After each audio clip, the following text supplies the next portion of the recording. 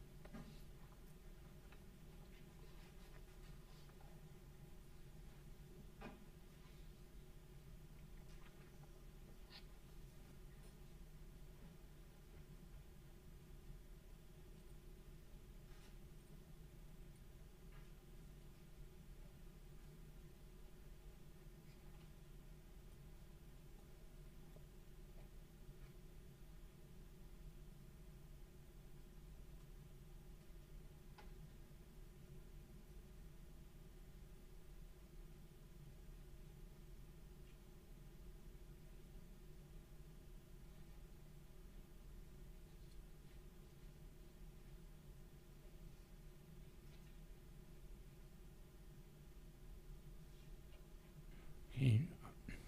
Mr. McAllister and Drew both have been up to Paradise. You want to say a few words?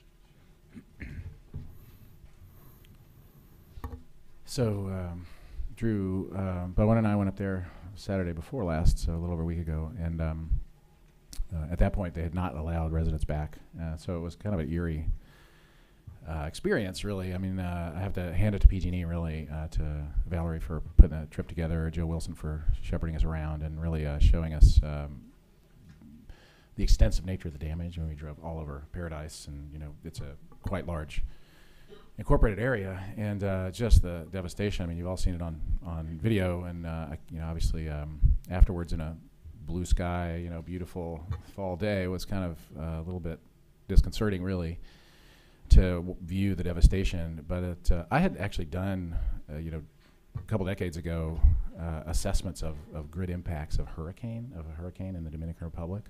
And that was my reference point, really. Just the devastation there was tremendous, but it was all kind of, you could make sense of it. It was like everything was sort of just snapped over in the same direction, and it looked like hurricane damage. And here all the trees were still standing, and it was just kind of very strange. The combustible stuff was the buildings, and so all the buildings were gone, but most of the trees were still there. Obviously, a lot of those trees have to be taken out, but just the human toll and the amount of destruction was just phenomenal. I mean, you all saw the wind and stuff, so basically the embers just got blown from one building to the next building. The most combustible thing was the buildings, the stick frame buildings. Cinder block and stucco did okay, but just everything else was gone. And so just plot after plot was just the foundation, the perimeter foundation, the chimney, the carcasses of the major appliances, the fridge and the washer dryer if they had them, and the car, and that was it. Everything else was just completely burned. And so there weren't many people around, so the deer were kind of frolicking around and eating in the front yards that were still green. It was very bizarre, but clear. And the amount of effort that with the rapidity that PG&E has put together their base camp, and but 1,200 people and their crews from all over the country, and just a lot of work. The tree removal is just going crazy. Just the focused attention was really notable as well. So, I really hope that when people came back, they were able to get a little bit of closure. But it's hard to see, really, putting the pieces back together quickly. The other experience I had with fires was down in Southern California in 2007, where we tried to run with some ratepayer funds, we ran some programs to get people to rebuild green and sustainable, to help them do solar, help them do efficiency when they build back, build more sustainably. And I'd say it was successful to an extent, but it really wrestled with the reality that I think we're definitely going to see here too, which is every situation is different. Some people are going to choose to rebuild, some people are not. Some people are fully insured, and many people are not fully insured. It's obviously a different demographic than other fires. And so we'll just have to see what people choose to do. But it's onesies and twosies. It's difficult to see sort of order as you go through. In the next 3-5 years, we'll see how and whether people rebuild. But I think maybe we can take some instruction from what's happening in Sonoma and how they've gotten going. What portion of the new homes that are going to be rebuilt will be done under our new standards? Do you have a sense of the We don't know. timing I on mean, if on that's a great question. Yeah. I mean, I think that's one of the big unknowns. The new standards, which we'll probably I'll definitely talk about in my comments at the end. They go into effect on January 1 of 2020. So to the extent rebuilds can pull permits before then, they will be under our current standards, and then if they pull permits after that, they'll be under the 2019 standards. Either way, I think we certainly need to provide some special attention to the building departments in Paradise and Butte County to just help them navigate whichever code they're operating under, but just make sure that the energy piece of the code isn't the issue. I mean, I think they have lots of other things to wrestle with. I mean, fire protection obviously is a big one. Lots of pieces of the plumbing code, are require navigation, and building departments are always stressed. And those building departments certainly will be stressed because they'll be dealing with a lot of rebuilds. But I think, probably we'll see a wave of permits just before 2020, and then as they trickle in after that, we'll see permits, a few months later sort of begin to pick up again. But most people who are planning to rebuild will probably make an effort to pull their permit before the new code comes in place. That's what we see every cycle, really. I think the other piece of this, and certainly the challenge is a huge one, and just the personal impact on all the families here is just really incomprehensible. But I do also think it's an opportunity to build a community that is more resilient and do that in an intentional way, and hopefully marshal some resources to help them do that. I mean, I don't think you're going to find all those resources locally. So it would, help to, I think we absolutely need to have that broader conversation about how we direct some resources to make sort of a model rebuild effort in that place, because I think it certainly needs it. It's a part of the state that is less than sort of the affluent Bay Area, extended Bay Area. And so I think we need to sort of take them in that context and try to help as best we can. Just the scale of it was incredible. And, tens of thousands of people still displaced. And it's going to take years for them to trickle back. So everyone should really see it. I mean, if there's some way that obviously everybody can't go through this site, and they've had security issues. It's been quite a daunting task just to get the grid rebuilt. They're starting to build back. They actually are far down the road. They've done all the transmission coming in, and then the distribution grid they're actually building back at record pace. I mean, it's quite amazing to watch how quickly they're getting the distribution grid back. There are about 1,200 homes that are still standing and habitable, and people are now allowed to go back to, or will be soon. And so PG&E is trying to get the power to those homes. Obviously, it's a small fraction of the homes that were there before. And so there's not going to be a lot of revenue from these customers, but they have to get them back connected.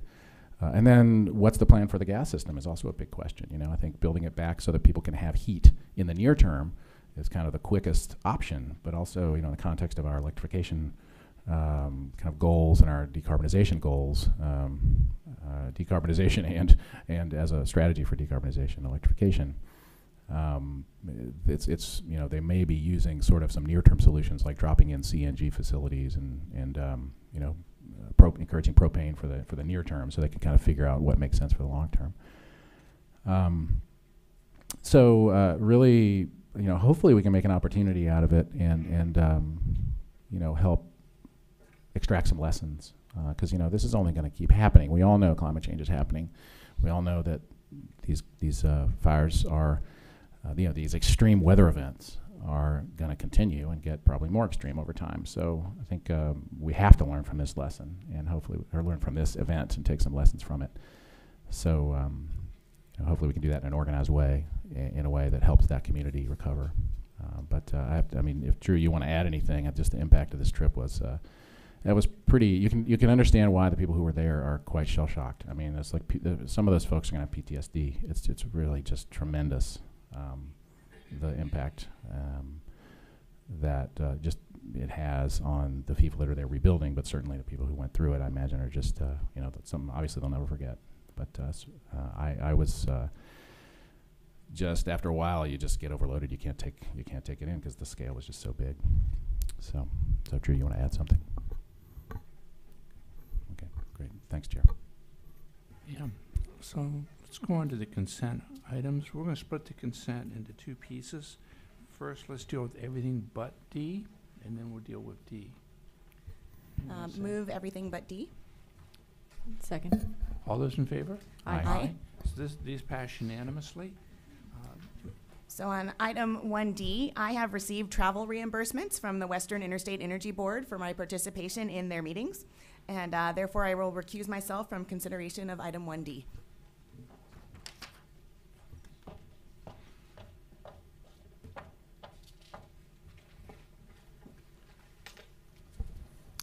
I move item 1D.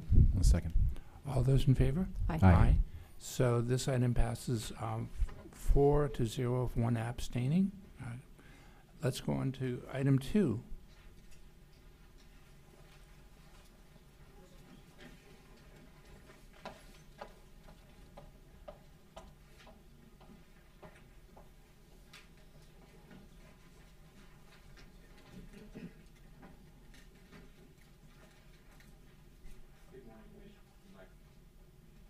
There we go.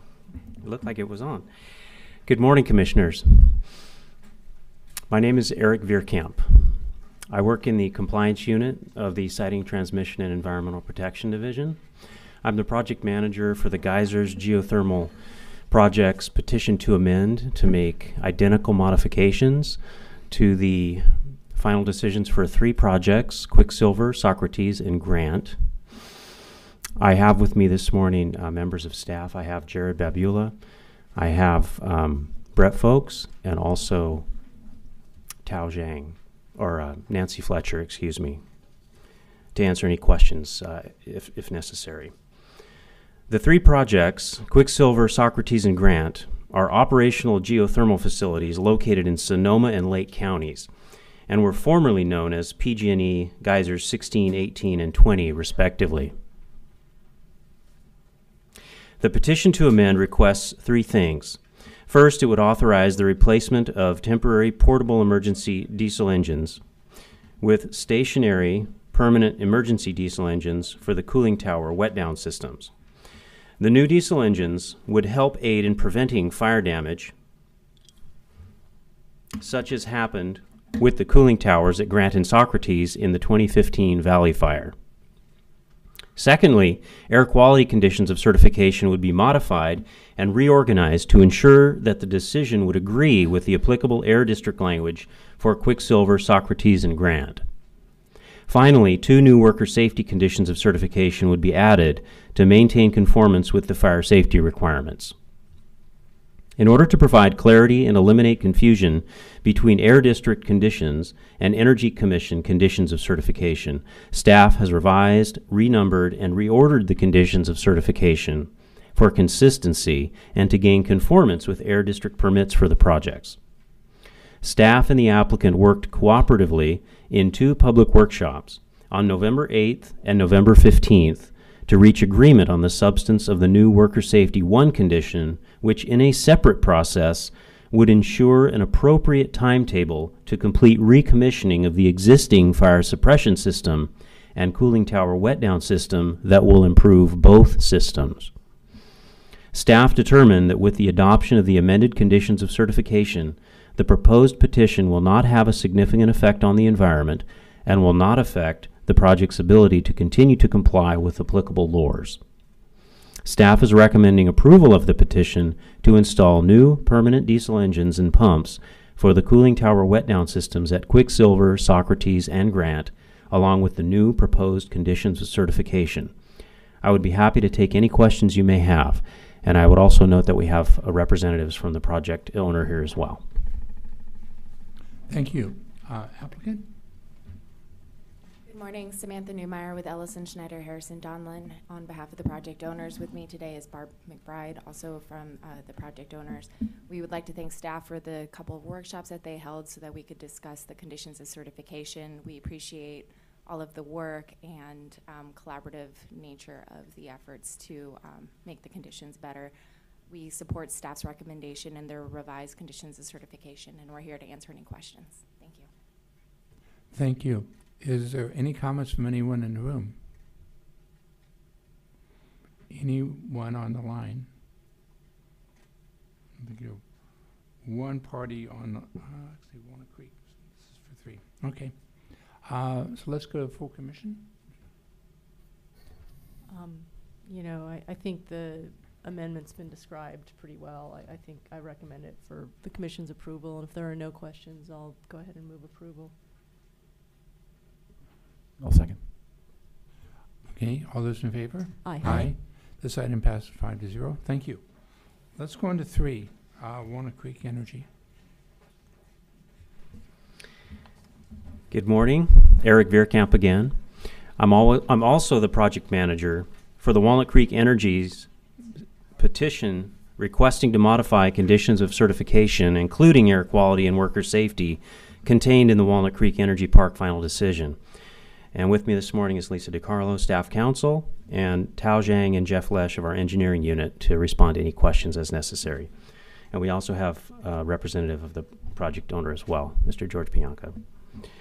The Walnut Creek Energy Park was licensed on February 27th, 2008, and is a 500 megawatt simple cycle gas-fired peaking power plant located in the City of Industry in Los Angeles County. On October 4th of 2017, Walnut Creek Energy submitted a petition to amend to modify the final decision for the Walnut Creek Energy Park for the Walnut Creek Energy Park.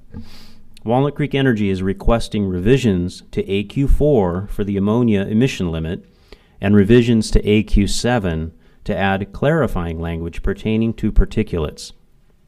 Walnut Creek Energy is also requesting a change to Worker Safety 5 to remove outdated language related to training security guards in the use of emergency equipment.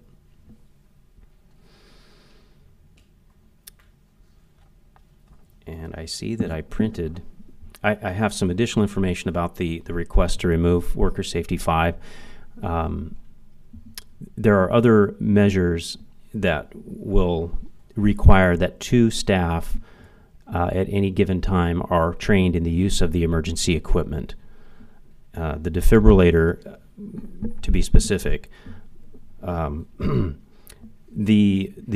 facility does not employ security guards now, so that's why they're requesting to remove the language specific to training the security guards. And I'm sorry I didn't have that language in my printed version. The proposed modification to AQ7 is to remain in keeping with current technology practices, to address specific testing conditions, and overall to maintain consistency with the South Coast Air Quality Management District's Title V permit issued on September 28th of 2017.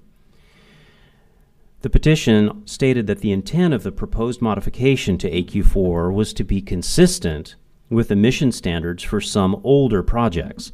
However, staff finds the change to be inappropriate and is therefore proposing to reject it. The proposed modification to Worker Safety 5 is to address changing operational circumstances since the original license was approved. With no security guards in the employ of the facility, Walnut Creek Energy is unable to comply with the condition as written. The approved security plan does not require security guards, so the language change will bring about consistency between the plan and Worker Safety 5. The amended condition of certification still requires a minimum of 2 personnel per shift to be trained in the use of the defibrillator. Staff is recommending rejecting the proposed revision to AQ4 as it would reduce the precision of the emission limit and potentially increase the limit by 0.5 parts per million by volume.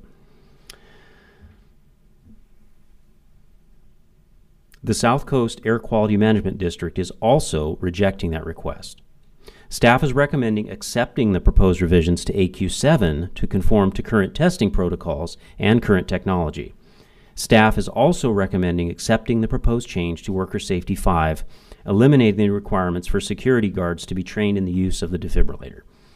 In response to the petition, staff has proposed a number of other changes to air quality conditions, including modified and/or revised conditions, new conditions, and 1 deleted condition. The changes are necessary to update the Commission's decision to conform with changes made to the project's Title V air quality permit and are administrative in nature. Staff has concluded that the proposed change to the Walnut Creek Energy Park's final decision complies with the requirements of Title 20, Section 1769A of the California Code of Regulations, and recommends approval of the Walnut Creek Energy's request to modify conditions of certification. Staff concluded that the proposed language revisions will not result in any physical changes to the project.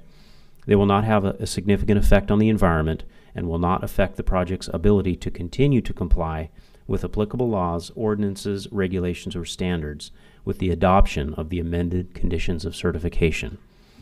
The staff would be happy to take any questions you might have. Thank you. Applicant?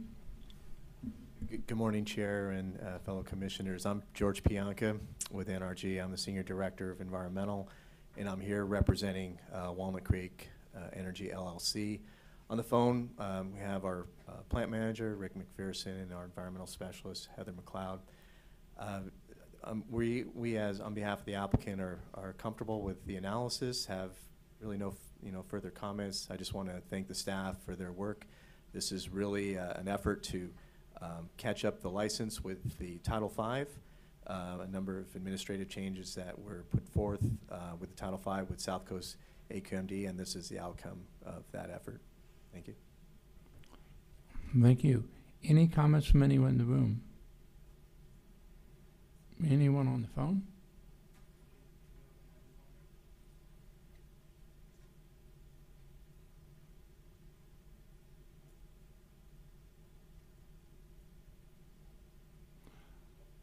Well, I should say anyone other than the NRG representatives for the phone, on the phone?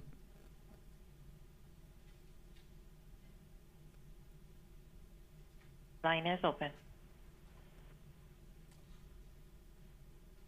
Okay.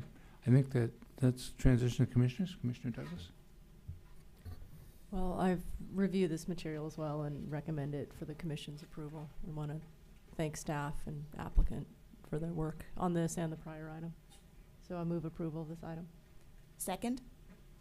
All those in favor? Aye. Aye. So this item also passes 5-0. Thank you. Let's go on to item 4.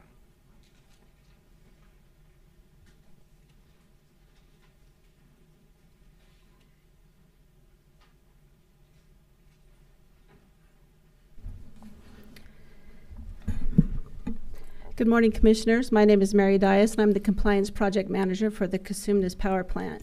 With me this morning is Staff Attorney Lisa DiCarlo, and technical staff is in attendance as well as representatives from the project. Today, staff is requesting approval of a petition to amend the Commission final decision for the Cosumnes Power Plant. The proposed modifications will increase the capacity of the facility from 534 megawatts to 603 megawatts. The Cosumnes Power Plant is a 534 megawatt combined cycle natural gas facility located adjacent to the former Rancho Seco nuclear plant in southern Sacramento County. The project was certified by the Energy Commission in September 2003 and began commercial operation in February of 2006. The project was licensed as a 1,000 megawatt project consisting of 2 power blocks of 500 megawatts each, and to date, only 1 power block has been constructed. On January 8, 2018, staff approved the installation of advanced gas path upgrade components, installation of dry low oxides of nitrogen 2.6 combustors, and installation of oxygen catalyst system in the heat recovery steam generator. On August 29, 2018, the project owner, SMUD Municipal Utility District Financing Authority, filed a petition to amend with the Energy Commission requesting to operate the facility with the previously installed components. The petition proposes to increase electrical production from each of the 2 licensed combustion turbine generators, increase each combustion turbine's licensed fuel consumption, and increase air emission limits commensurate with the increased fuel consumption. The proposed modifications will increase the overall electrical output of the facility from 534 megawatts to 603 megawatts, which is within the electrical generation previously approved for the site. Staff reviewed the petition to amend and associated materials and determined that air quality is the only technical area requiring proposed new and revised conditions of certification in order to assure compliance with laws, ordinances, regulations, and standards, and to reduce potential environmental impacts to a less than significant level. Staff recommends restructuring and updating the air quality conditions of certification to include the addition of a description of the applicable equipment and the addition of 3 new conditions of certification, AQ5, AQ7, and AQ24. Additional changes include the deletion of duplicate and outdated conditions, amending conditions to incorporate the operational changes, including the resulting emission increases, and updating mitigation conditions of certification. One member of the public has submitted various comments on both the petition and on staff's analysis. On October 24th, 2018, the Herald Fire Protection District submitted comments on the petition to amend. To the extent relevant, staff responded to comments in staff's November 8th, 2018 analysis of the petition. Staff also responded to previous and additional comments in a separate response to comments document docketed on December 6th, 2018. Further comments were received from the public on Friday, December 7th, 2018 that repeat questions that staff addressed in their December 6th response to comments, and I believe you have a copy of those before you. On December 3rd, 2018, the project owner provided comments on staff's analysis. Staff has reviewed the project owner's comments and concurs with the proposed condition changes, with one exception to the requested language of AQ15AI. Staff recommended alternative language for this provision in its response to comments filed on December 6th, 2018. Staff concludes that the changes proposed in this amendment and supplementary materials comply with the requirements of Title 20, Section 1769A of the California Code of Regulations, and recommends approval of the project modifications and associated additions and revisions of the air quality conditions of certification. Thank you.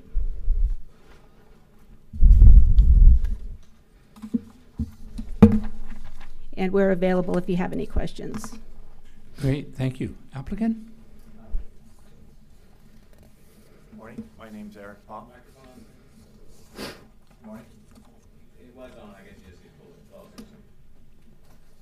Morning, my name is Eric Poff. I'm the manager for the thermal generation assets for SMUD. I'd like to introduce to my right Joe Schofield, who is our Deputy General Counsel for SMUD. And we just would like to take a moment to thank the Commission for this time this morning to consider this project. We'd also like to appreciate the California Energy Commission staff for their thorough review and recommendation for approval. And we'd also like to recognize the Sacramento Metropolitan Air Quality Management District staff for their thorough review of this project and their recommendation for approval. Thank you. Thank you. So let's start with public comment in the room. Let's start with Fire Protection District. Please come up to the microphone and identify yourself for the court reporter. Hi, my name is James Hendricks. I'm the fire chief for the Herald Fire Protection Is the District. microphone on? I believe it is. Good. And at this point, we stand opposed to the project, or would at least request a delay in the vote until we can work out a contract with SMUD to provide better fire protection for the facility.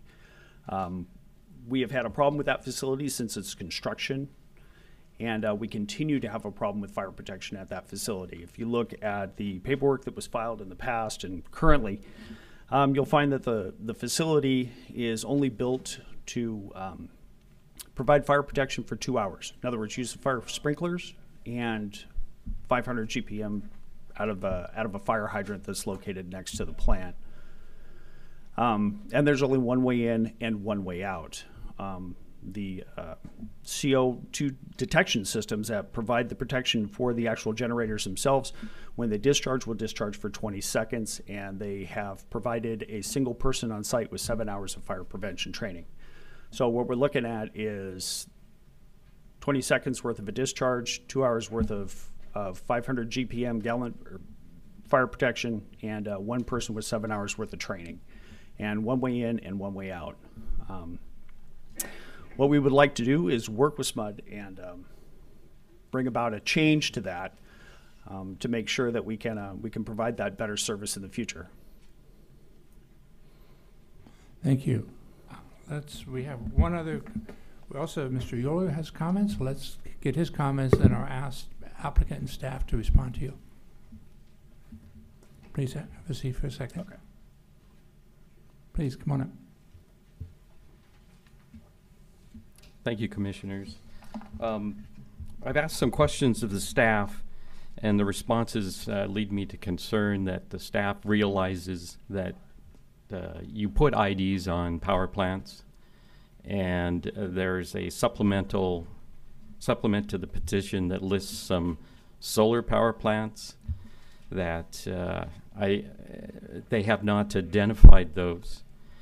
You have Title 20, 1304 that requires them to report, or whoever owns those plants to report the outputs of them. As a member of the public, I've already found out that your staff can decide to allow SMUD to not provide power content labels for voluntary products. I'm looking for any which way to find out this information. They haven't provided me with information on the solar plants or any of the other plants using your ID system. I see this as a major weakness and throughout. I've actually assisted some of your staff to say, hey, your renewable net short is missing some renewables. And it's like, you must not have an inventory control system. So also, your staff doesn't think that I should know the qualifications of the legal staff who are making legal opinions. I've asked about things related to T-norms, technologically enhanced, naturally occurring radioactive materials, whether or not Sacramento County has the ability to identify those. The staff says that there is lead monitoring, but if you go to the site, it doesn't list it. Well, it turns out they only list real time there. And they don't look to see whether or not radioactive materials are caught in that. Now with up at Paradise, the EPA is running around with Geiger counters getting counts.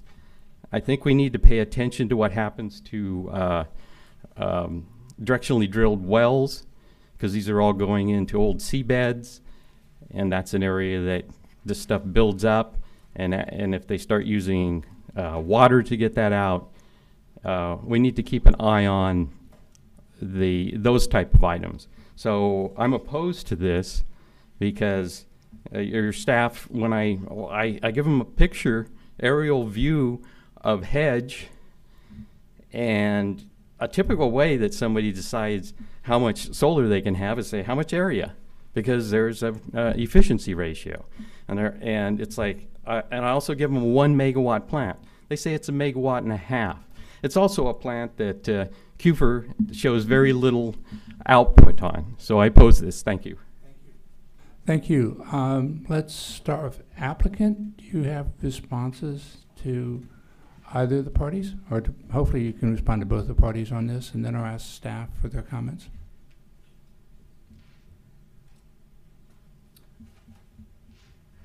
So, to address the first, the Herald Fire Department's concerns, we've read his concerns, and we've went back and done a thorough review into our fire protection systems, and our review showed that we exceed all NFPA, National Fire Protection Association, regulatory requirements. Not only do we meet them, we exceed them with all the systems, sprinkler systems, water storage facilities, fire hydrants. So we feel very confident in our current structure to fight a fire, but we are more than happy to work with Herald Fire Department.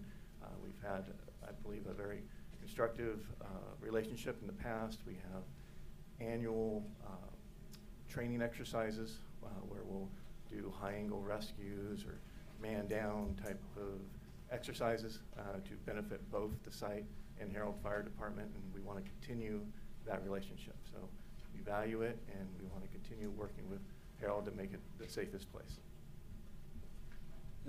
As an additional comment, the concerns of the Herald Fire Department are not directly connected to the actual petition that's being proposed for a vote today, so we would oppose delaying the vote. Would you please also comment on the public member, public intervener? I believe our comments were addressed in our written responses. I don't have anything more to add to that. Okay, thank you. Staff? Good morning, Lisa DiCarlo, Energy Commission staff attorney. With regard to the fire district's comments, staff concluded with the original certification that the project would not result in any significant impacts with regard to fire protection, and the proposed project at the time complied with all laws. With regard to the petition in front of you, currently the staff concluded that the petition did not raise any new issues with regard to fire protection that required additional analysis. So it did not trigger an additional review of the fire protection issues. Nevertheless, staff did address the fire department's comments in our analysis and concluded that they are comfortable that the project, as modified with the proposed modification, would not result in any significant impacts with regard to fire protection and would comply with all current laws. With regard to Mr. Euler's comments, staff did respond to them both in our analysis. We incorporated his comments into our staff analysis, and we also issued a separate response to comments, specifically going item by item and addressing his comments that way. A lot of his comments do not relate directly to the proposed petition. They relate to SMUD's compliance with other requirements, particularly the power source disclosure regulations and some others. So to the extent that the comments raised issues that were not relevant to the petition, we did not address those, but we did address all the relevant comments that he made. Okay, thank you. Let's transition to commissioners. Commissioner Douglas? I guess I have two main well, first of all, I've reviewed the materials and I'm comfortable with them. I did want to hear what the commenters had to say today. And I do agree with staff and the applicant and SMUD that when an applicant goes in for an amendment that's pertains to one portion of a license, it doesn't cause us to reopen the entire license. And yet I am glad to hear both SMUD and and staff say that nevertheless they took a second look at the fire protection requirements, and that SMUD is ready to continue talking to the fire district, because that's obviously important, and you know, licenses are granted and time passes and standards get better.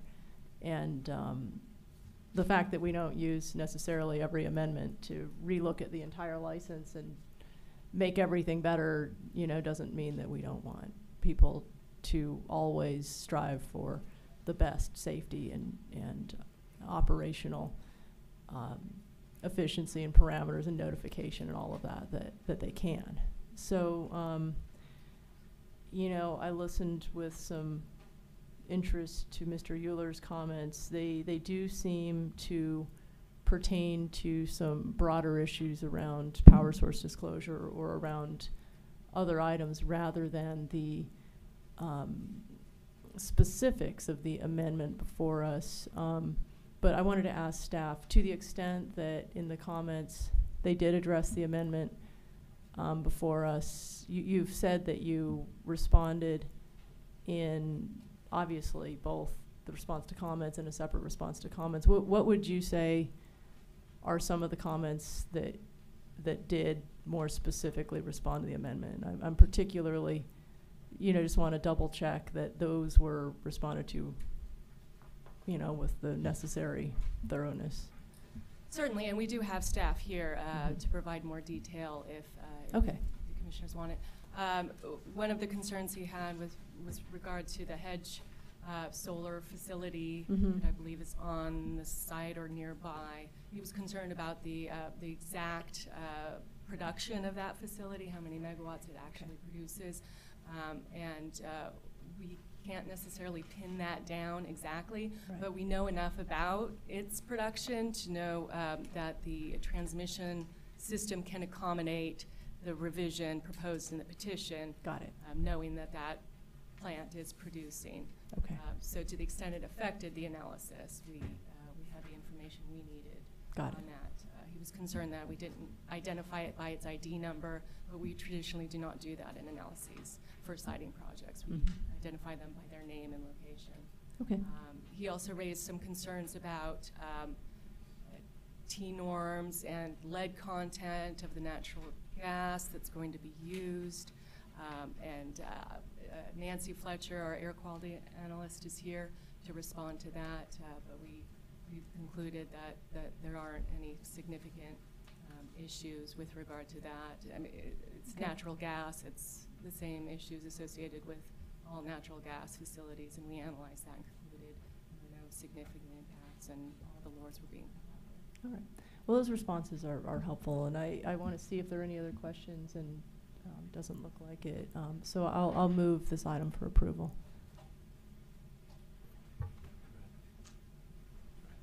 Second? Okay, all those in favor? Aye. Aye. This item passes 5-0. Thank you. Let's go on to item 5.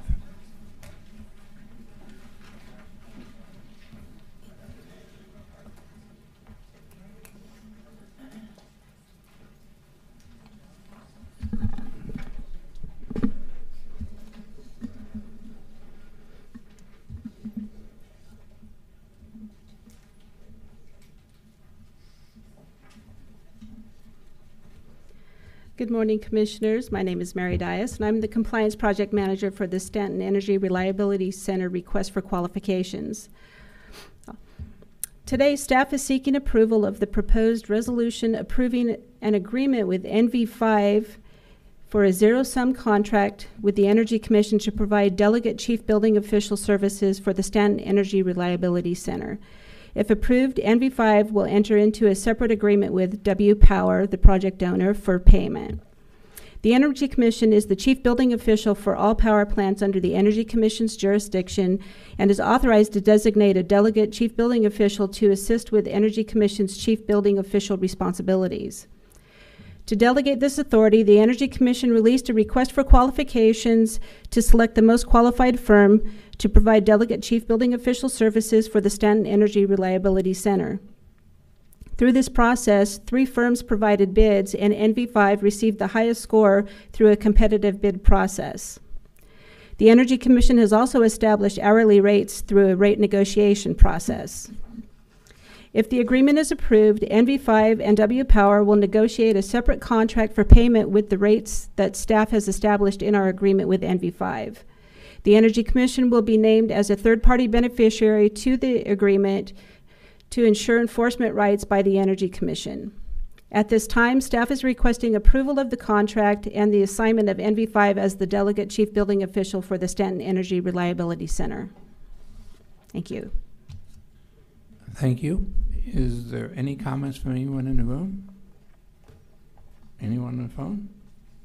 Then let's transition to Commissioner Douglas. Move approval of this item. Second. All those in favor? Aye. Aye. This passes 5-0. Thank you. Let's go on to item 6.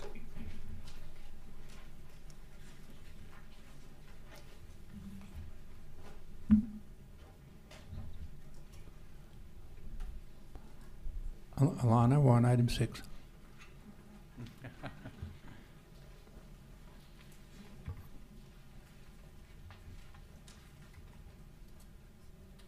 Good afternoon, Commissioners. I'm here to provide an update on a new representative from the SB 350 Disadvantage Advisory Group.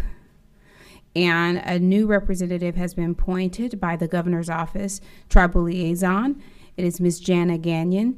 She is the Energy Director for the Blue Lake Rancheria, where she helped establish the tribe's energy strategy and develop projects in energy efficiency, renewable energy, green fuels, and community resiliency, including biomass, biodiesel, electric vehicle infrastructure, and her latest project is a combination of distributed generation solar, grid battery storage, and microgrid.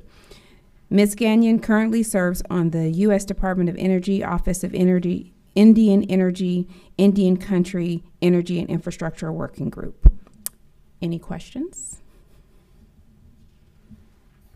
Just a comment. I've had the opportunity to work with Jana for years now, and she's really thoughtful and really knowledgeable and exercises a lot of leadership in the area of tribal energy initiatives more generally. So I'm pretty excited to have her working on this as part of the task force, and I think she'll really be able to help out. Great. Any public comment from anyone in the room? Anyone on the line? Okay. I might just add to Commissioner Douglas's remarks. Also very excited. We have a terrific level of expertise on our disadvantaged advisory group, and to be able to add Ms. Gagnon to this is very exciting. So I'm looking forward to working with her as well. Great. So I'll move. Is this a vote? Oh, it's just informational. Okay, great. Great. So let's go on to item 7.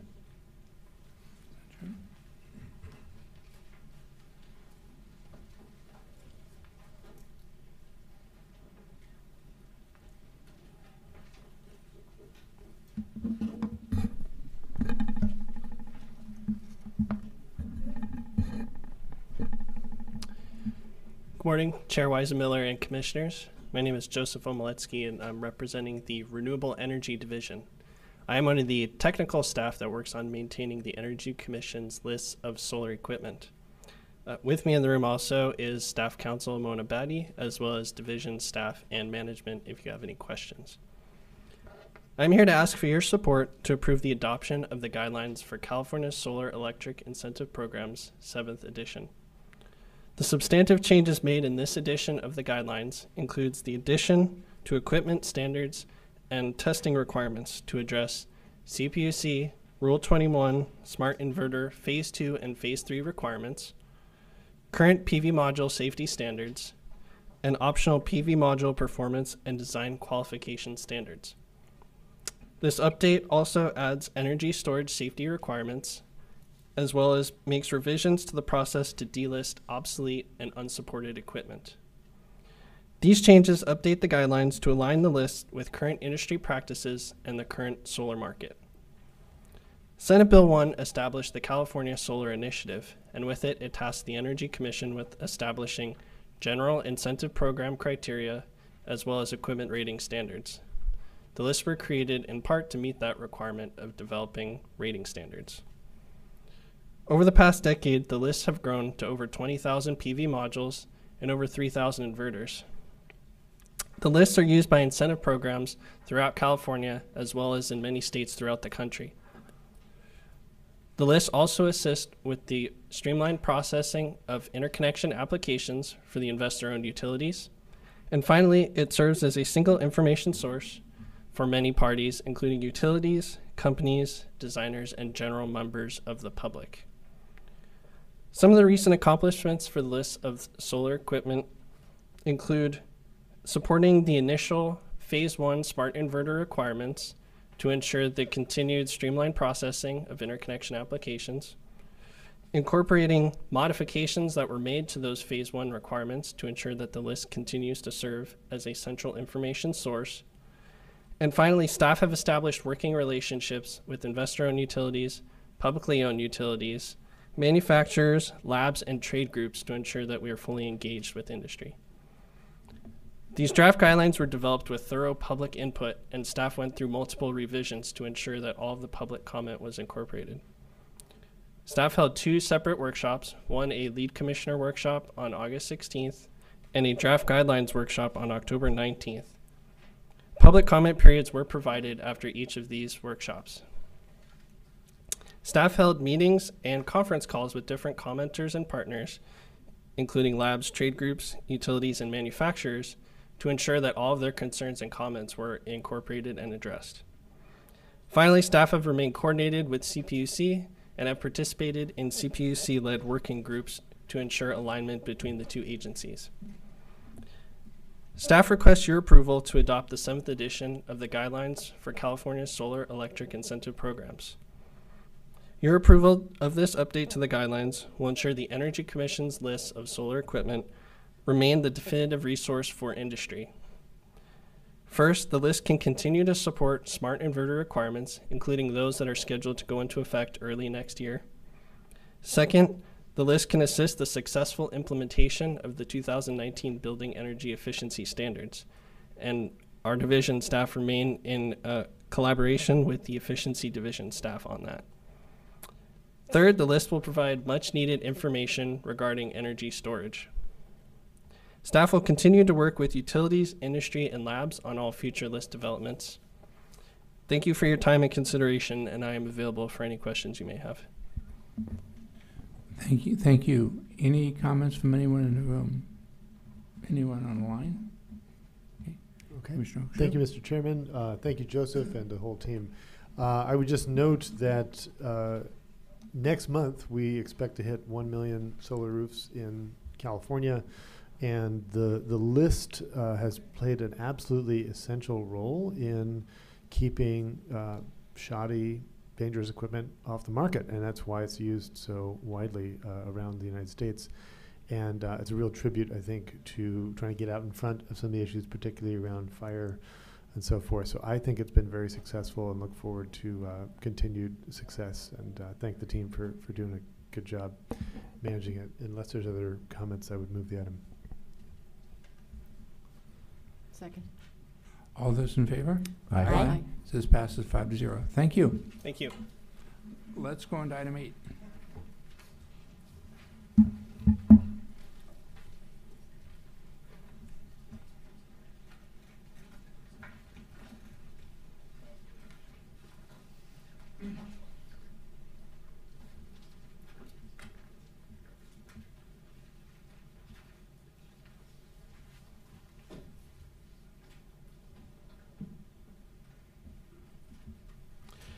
Good morning, Chair and Commissioners. My name is Patrick Saxton, and I'm an engineer in the Appliances Office in the Commission's Efficiency Division. With me is Matt Chalmers from the Chief Counsel's Office. Staff is proposing the adoption of a resolution encompassing 2 items related to amending the California Appliance Efficiency Regulations.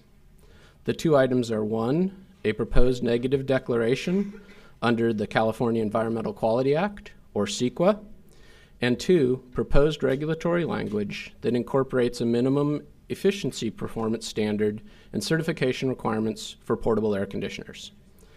I have a short presentation related to this item.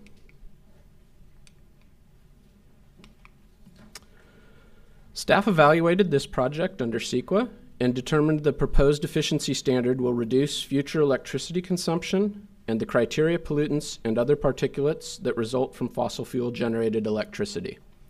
The standard will not result in significant changes to the way portable air conditioners are manufactured or the materials used to produce them. Staff made a finding of no significant adverse effect on the environment for this project. No comments were received during the 30-day public comment period. The proposed efficiency standard leverages work initially completed by the U.S. Department of Energy, or DOE. DOE completed their entire analysis and pre-published a final rule on December 28, 2016. Because the DOE final rule was never implemented, there is no preemption, and California is free to implement state efficiency standards for portable air conditioners. The images on this slide represent the types of products covered, specifically single and dual duct portable air conditioners that attach to an adjustable window bracket. The scope of the proposed standard excludes spot air conditioners, such as the ones shown on this slide.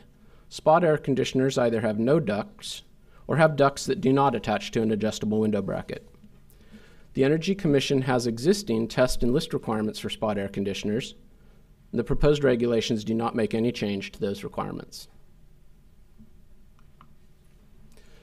This chart represents the mathematical formula for the proposed minimum efficiency standard for portable air conditioners. Portable air conditioners would be required to achieve a minimum combined energy efficiency ratio, or CEER, which is depicted on the vertical axis, for a given seasonal adjusted cooling capacity, or SACC, which is depicted on the horizontal axis.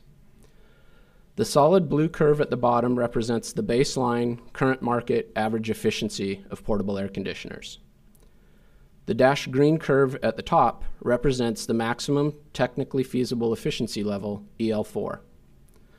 The standard is proposed at efficiency level 2, which is the same as DOE's pre-publication final rule.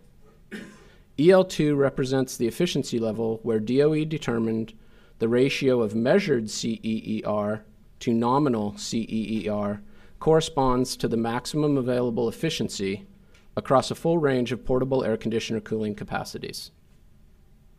EL2 represents a middle ground between the existing market and the maximum level of technical feasibility. The proposed performance standard is technically feasible, and manufacturers have multiple pathways to improve their products. Some of those are increasing the size of the heat exchanger, using a more efficient compressor or fan motor, or reducing standby power. The DOE estimated that 13% of portable air conditioner models meet efficiency level 2. This estimate was published in December 2016 and based on analysis mostly performed in 2015. The proposed standards have a benefit-cost ratio of 2.95 to 1. Note that the estimated incremental retail price of $76 includes both markup and profit. On a per unit basis, the standard is estimated to save 2,230 kilowatt hours and $224 over the 10-year life of the product.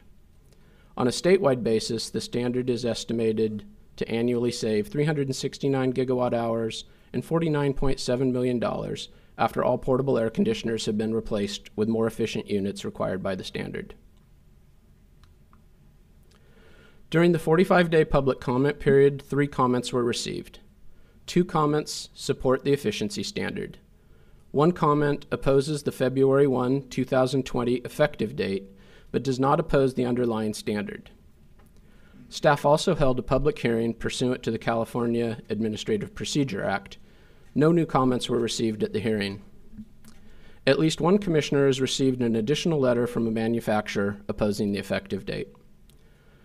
Staff finds that the proposed standard is technically feasible and cost-effective, thus meeting the statutory requirements for appliance efficiency regulations in the Warren-Alquist Act. Staff requests that the Commission adopt the resolution before them to approve the negative declaration and to amend the California appliance efficiency regulations. Matt and I are available for any questions. Thank you. Thank you. So let's take public comment. We'll start with public comment from those in the room. Start with Aham. Good morning. I'm Rosemary, and I work with the Energy Commission Public Advisor's Office, and I'm going to read a comment for Mr. Alberto Aloisi. Yeah. Why don't you wait until I call him? I called Aham first. Oh, I'm sorry. That's fine. Just sit down for a second. Please, come forward.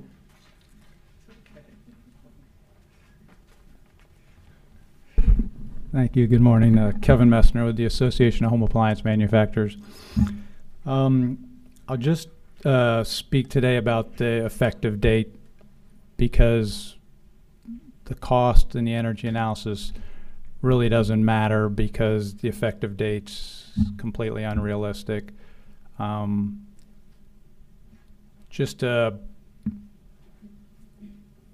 order to meet this energy standard, by and large, the efficiency has to do with airflow. There's a major redesigns that have to happen for this product. Probably going to have to be bigger for the airflow. That's just putting one example that might ring true. The stamping or the extruding for the casing, all the tooling that you need to do, all the redesign, all the durability, safety testing, the prototype evaluation, just the basic mechanics of designing and manufacturing a new product, it just cannot happen in 1 year. It just can't. And so I don't know where this date came from. Vermont has a date of 2022. Washington State proposed the other week 2022. We had negotiated 2022 in Vermont. 2020 you can't manufacture redesign a product in a year. So there's only 13% of the products out there. This is a significant standard change. I don't know what to tell you all where this came from and if you proceed with this date, where that'll end up. DOE has a 5-year lead-in period. So all the analysis that's based on what DOE did in cost and design is based on a 5-year lead-in period for manufacturers, not 1 year. So the analysis uses DOE technical support document assumes 5 years, not 1 year.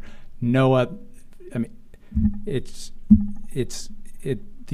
this square peg in a round hole where you rely on DOE analysis for 5 years, but then do an effective date of 1 year.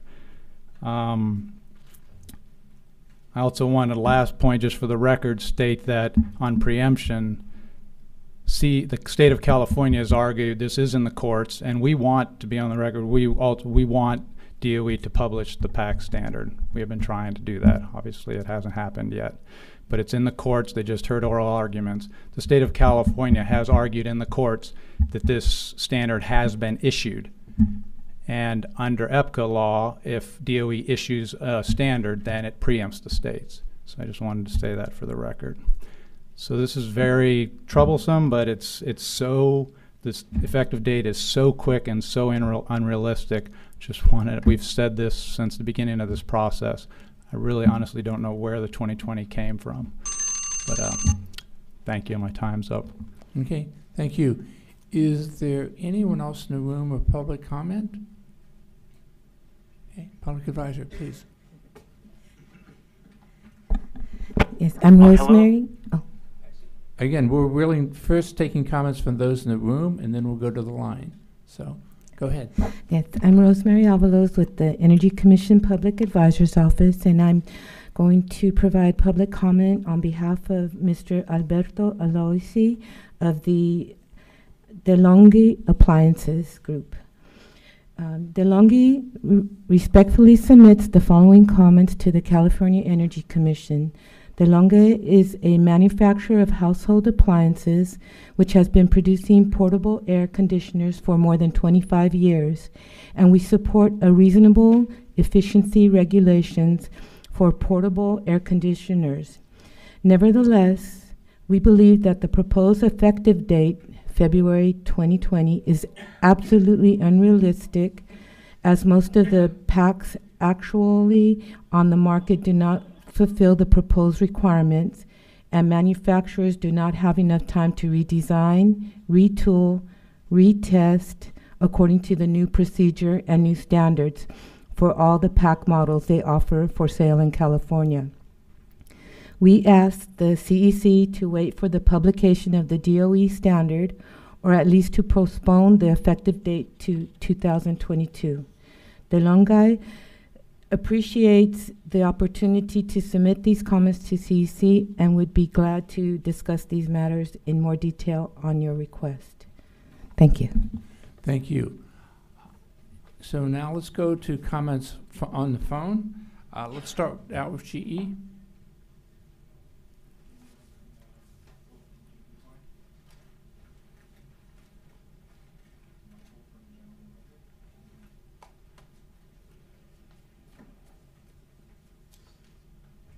That are, there's a complete redesign of the product, there's retooling, but also the laboratories for testing is very limited at this point. And for all of the industry to have to do a redesign and retest, what's really less than 1 year, because I think what's important to remember is production for this product starts September of October of the year prior to the seasonal year. So really we're looking at 9 months for, redesign, retooling, and demonstration of compliance. So again, I would ask that we push the effective date out. Thank you. Let's go into Midea America.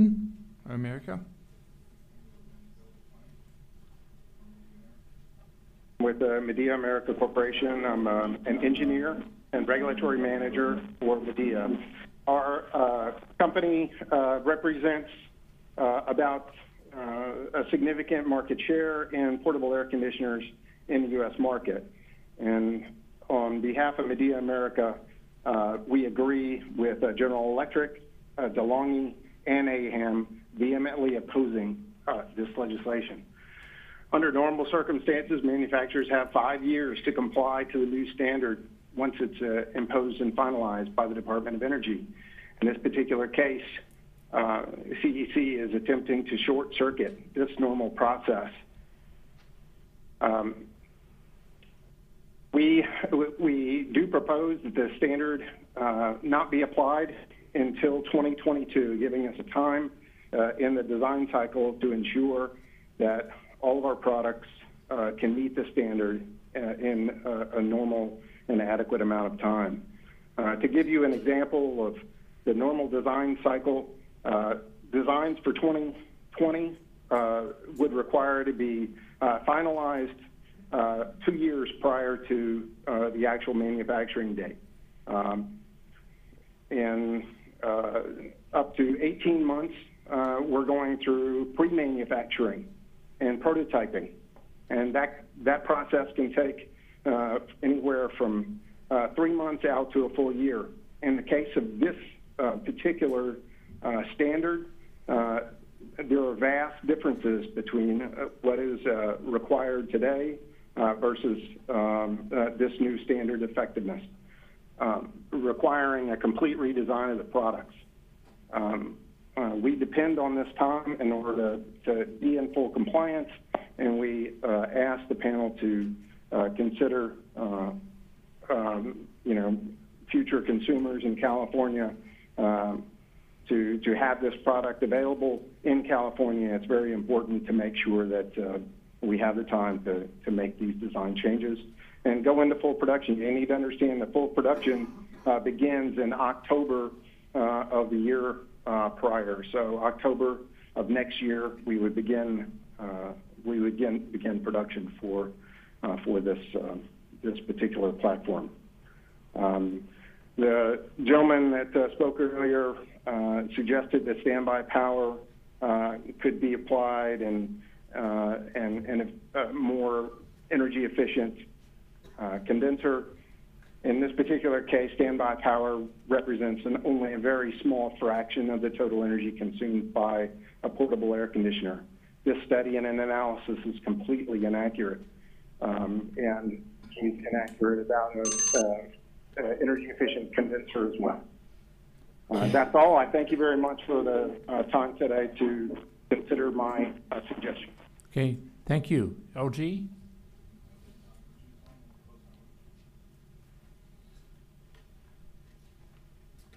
And Environmental Affairs at LG Electronics. LG understands CEC's efforts to pursue energy efficiency improvements for California residents and supports its efforts to harmonize with federal regulations. However, we have one concern about CEC's proposed effective date of February 1st, 2020. For newly covered products, federal law requires that newly established federal energy conservation standards does not apply to products manufactured within 5 years after the publication date of the final rule. And we have a similar experience related to BCS regulations. BCS is a battery charging system. And back to 2012, DOE didn't have a regulation for BCS, and however, CEC had. And at that time, our robotic vacuum cleaner didn't meet BCS regulations. So at that time, we couldn't have enough time to develop our product in order to meet CEC's requirements.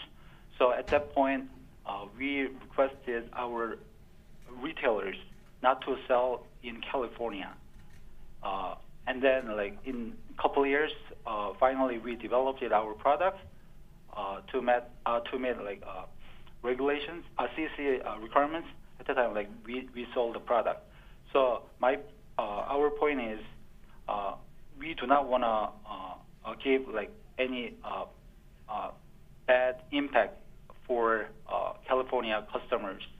So please consider aligning the effective date with federal regulations for California customers. Thank you so much. Okay, thank you. Energy Solutions?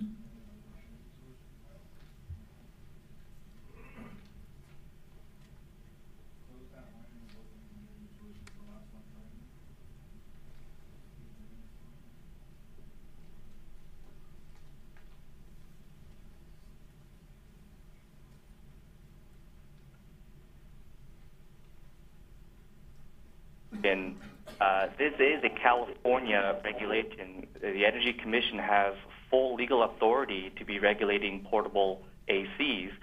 For CEC to do so, they require only a 1-year lead time. So I will repeat, this is a CEC regulation, a California Energy Commission regulation, not a DOE regulation, and only 1 year is required.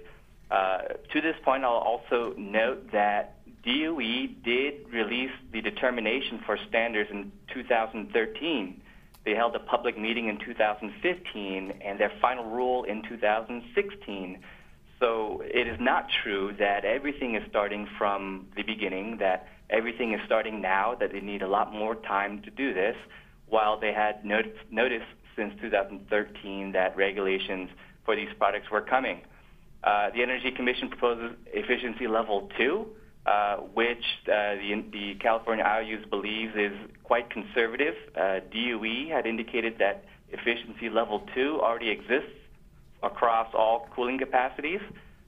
So there are products available that can meet this efficiency level requirement across all cooling capacities already. So claims that total manufacturing redoing needs to be taken place is greatly exaggerated. The Energy Commission pointed out also that 13% of portable ACs already meet this requirement. We believe that the sales will indicate that even greater percentage already meets this requirement. California should continue to be leaders in the regulatory space. They should continue to be pushing for more efficient products. And the last point that I will make here, even at efficiency level 2, portable ACs are less efficient than their window room AC counterparts. So even at this efficiency level, while there are great savings, this is not asking for any new technology that needs any major manufacturing changes. The technology already exists in window room air conditioners. It is already being sold widely. California should continue to adopt this as it is legally authorized to do, giving 1 year's notice before the effective date of the standard. Thank you. Staff, do you have any concluding remarks? Thank you. I would just also note that the Department of Energy's statutory requirements come from the Energy Policy and Conservation Act, or EPCA, and indeed that's true that there's a 5-year phase-in period for a new standard. Of course, the Energy Commission's statutory requirements come from the Warren-Alquist Act, and that's 1 year for California. Staff has found these proposed standards to be technically feasible and cost-effective to the end user over the lifetime of the appliance. And there are products available which do meet the efficiency standard. There's no requirement, nor is it typical practice to allow enough time for all of the products from all of the manufacturers to be modified to meet a proposed standard. Thank you. Thank you. So let's transition to commissioners. Commissioner McAllister. Yeah, so let's see. I have actually been quite involved in this sort of last piece of this before bringing it to the business meeting. And, you know, I think we've heard the sort of technical situation. I don't disagree with that. Certainly, I think our statutory responsibility and authority here is clear. You know, let's see. Our process is a great process. We've seen it over and over again, that when we get good engagement from industry, when we get, you know, forthcoming industry members that bring data, that bring, you know, information about their supply chain and their design criteria, and certainly market share and sort of more market information, you know, we absolutely have the ability to keep that private. We do that routinely. And the process has been there all along for industry to participate in. And again, you know, I'll just reiterate what Mr. Saxon said, that you know, we have dug into this deeply. I think many of the points that have been made, the last commenter from on behalf of the IOUs made some good points there as well. you know, I really want to make this a bit of a wake-up call for industry to participate all along in this process and not just come sort of to say, oh gosh, now we can't do it. This has been, the writing's been on the wall for a long time. You know, some of you will remember, or you'll all remember the adoption of you know, the computer and monitor standards, certainly the building standards that we just finished. You know, we had robust participation from industry members that ended up in a supportive position with respect to those regulations. So I hope, I would have hoped that we would have a similar dynamic in this process for these regulations. And so, you know, a year is not a huge amount of time, but the marketplace is just going to have to adjust. And we have products that meet it now. And I would, you know, exhort the manufacturers who came on the line to, you know, move as quickly as they can to offer complying products to the California marketplace in the time frame that they are able, as quickly as possible. But in terms of you know, what other states have done, or certainly what the feds have done, we need to get ahead of this. We don't want to wait. Actually, we would want to wait for DOE to publish their rule, because then we would have no savings for 5 years. And it might be imminent. Nobody knows exactly when DOE is going to publish officially, but we need to get ahead of that and go ahead and get a regulation in place so we can move the marketplace, as we know it is going to be moved at some point anyway. I had some conversations, you know, with industry members about this, and you know, looked at our various options. But I think our most straightforward, clearest option that both acts within our authority and moves the market in the direction that we need to, in the time frame that we need, is to go ahead and adopt today. So if you know, there's no reason why we have to align with Vermont or any other state. You know, the negotiations there, we were not party, and they're not on the record here. So I think you know, I'm supportive of this. Certainly willing to work with manufacturers in any future proceeding to get better sort of participation and get an outcome that incorporates real data from the marketplace. So anyway, I'm supportive of this and would move to adopt. Excuse me, I would like to make a comment. We've switched over to the commissioners, so I don't want you to make a comment. Otherwise, other people can respond to him, and that's not appropriate. So please wait till the public comment later. I'm just trying to understand, how would I rebut what he's just said? No, I'm just saying I said we transition to the commissioners, which means we stop public comment at that point. So let's. But you haven't acted yet, so yeah. The public doesn't get this piece of information that the commissioner just gave. By the way, I'm Steve Euler, UHLER. Yes, Steve Euler, exactly. Well, go ahead, but again, normal policy is once we transition, that's it. Certainly, you're welcome all the way up to that point. Okay. I'd like to note a couple things about the appliance efficiency as far as a consumer and as far as trying to find accurate information. Your database still holds inaccurate information that I have notified multiple times to the commission. There are situations with things like battery chargers where if you do the numbers, it's physically impossible. Somebody's turned in numbers and you've accepted it. You have refrigerators that have style types that are not in your regulation. So to say this is another inventory control issue. I'm an inventory control guy, and I look at this stuff and I try to add things up and I try to pick things out. You modernize the database, and try to use it on your phone while you're shopping. You've done a number of things that really I don't think help in the situation. I see this. If these folks need this additional time to do this, I think you should allow it, because you should also clean up your database, because you have items in there that are not real. And if you look them up and you go and buy them, you find out they don't perform that way. So please take that aspect when you think about that you can do this in a year, but you're not required to do it in a year. Okay. Thank you. Let's go on. Do I have a second for this? I second the motion. All those in favor? Aye. Aye. Passes 5-0. Thank you. Thanks, Thank you. staff. Let's go on to item 9.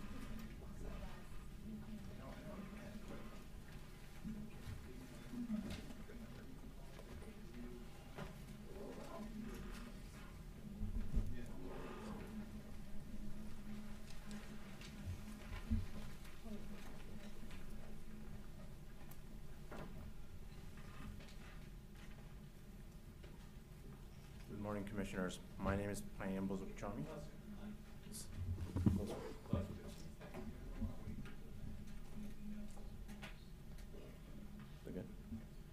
Good morning, Chair and Commissioners. My name is Payam Bozokchami of the Building Standards Office, Project Manager for the development of the 2019 compliance manuals.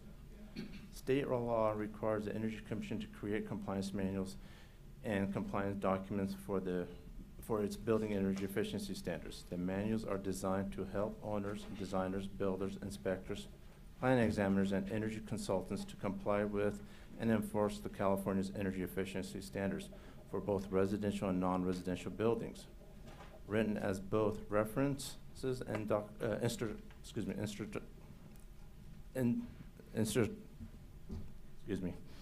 instructional guides, these manuals assist anyone directly or indirectly involved in the design and construction of the energy efficiency building.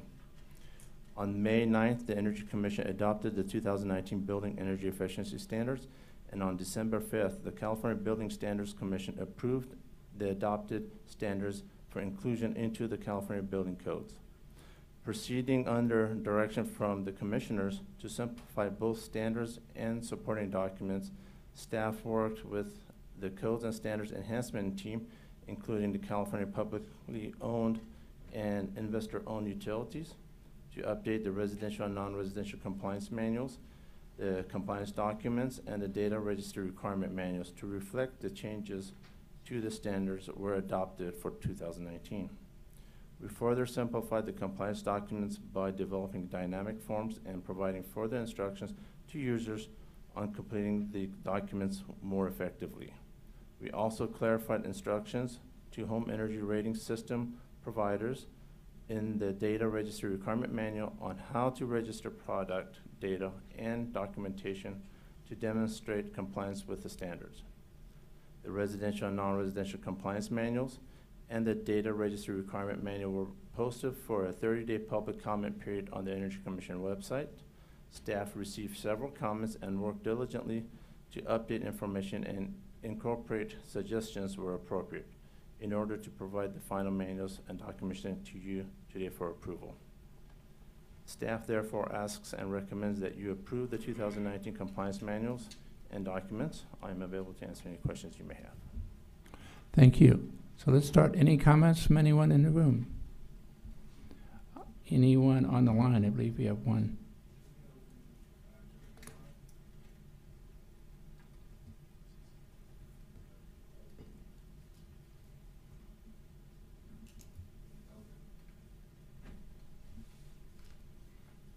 Please, Mr. Keene. No, sorry, no comment. Okay, thank you. So no further comment. Let's transition to Commissioner McAllister again. So thanks, Payam. I appreciate that. You know, as you know, the new standards for 2020 were approved by the Building Standards Commission last week. You know, I think we're all waving the flag on that still. It was a good, it was a great conversation actually with the commission. I really appreciated Secretary Badger's marshaling of that conversation, sort of you know, guiding that conversation amongst our commissioners, and the comments by the commissioners themselves over there were, I think, were instructive and very positive. So this is really now we're in you know, we've attempting to, you know, to anticipate that vote. We've staff has been working hard on the compliance materials, so I really appreciate you getting those done so that the marketplace can have sufficient time to begin to adjust and understand the new standards and implement them when the time comes on January 1 of 2020. So I think that's the high level. So it's an important step forward to really get them, you know, get the rubber on the road with the new standards in 2020. So with that, I'll move this item. Second. All those in favor? Aye. Aye. It's passed 5-0. Thank you. Let's go on to item 10.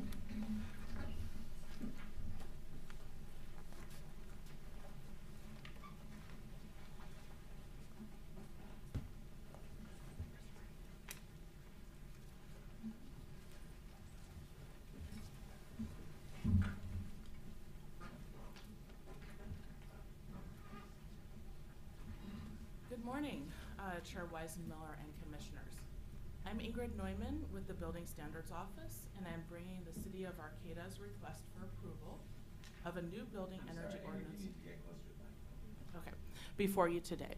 With me is Jacqueline Moore from the Chief Counsel Office. Our office encourages and assists local jurisdictions in developing and adopting local energy standards that go beyond the statewide standards adopted by the Commission. Today's ordinance will be the 20th we've brought to the Commission under the 2016 Building Energy Efficiency Standards.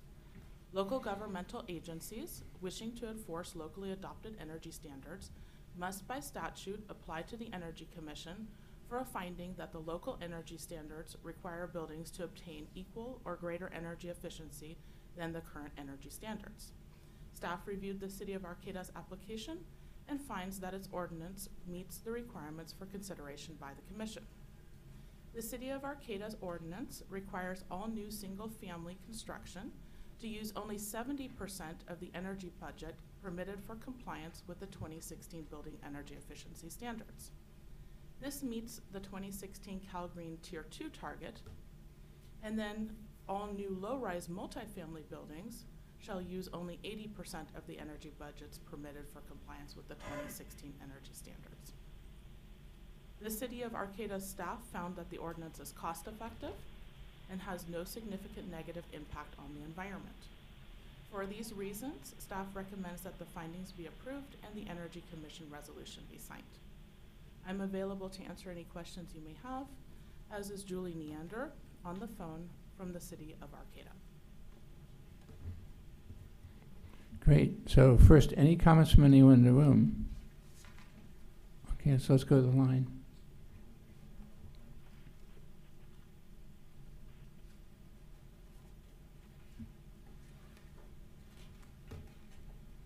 Neander. I'm the City of Arcata Environmental Programs Manager. And I just wanted to ensure that we were available for comments. City of Arcata is very supportive of adopting this REACH code. Okay, great. Thank you. Commissioner McAllister. Great. I want to just thank the representative from Arcata for bringing this forward to us, staff for evaluating it. Again, I think this is number 20 for local governments that are going beyond the 2016 code. It's a really positive, I think, dynamic we have now with local governments where they really are trying to do the right thing and working with us to get there in a way that makes sense. In Arcata, way up there at the northern end of our state, from all the way down to the southern end of our state, we have local governments who are taking this and similar approaches. So really supportive and thankful that you all roll up your sleeves and get this done at the local level and doing it in a way that responds well to the needs of your community. So I'm obviously very supportive, and it's a really great transition into the new 2019 code when it comes around. So thanks for getting ahead of the game. All right, so I will move this item. Second. All those in favor? Aye. This item passes 5-0. Thank you. Let's go on to 11.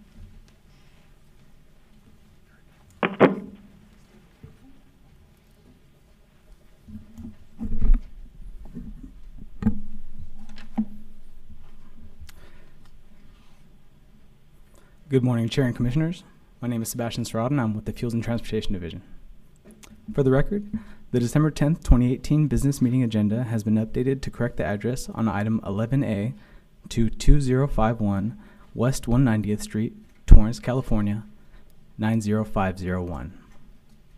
I'm presenting a grant agreement for possible approval that will provide operation and maintenance funding for a hydrogen refueling station.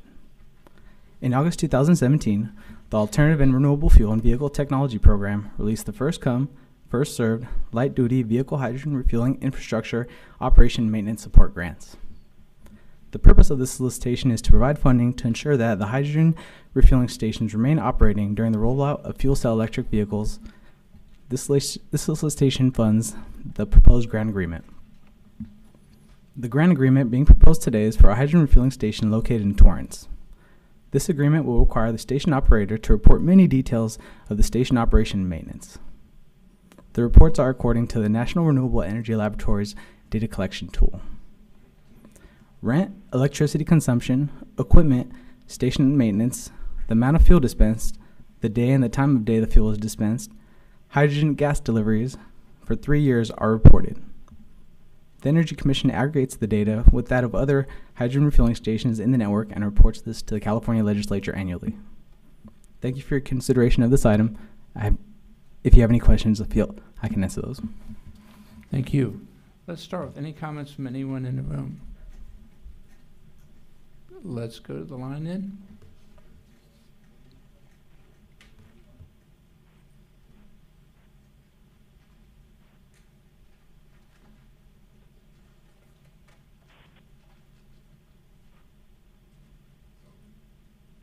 Hello? Yes, please go ahead.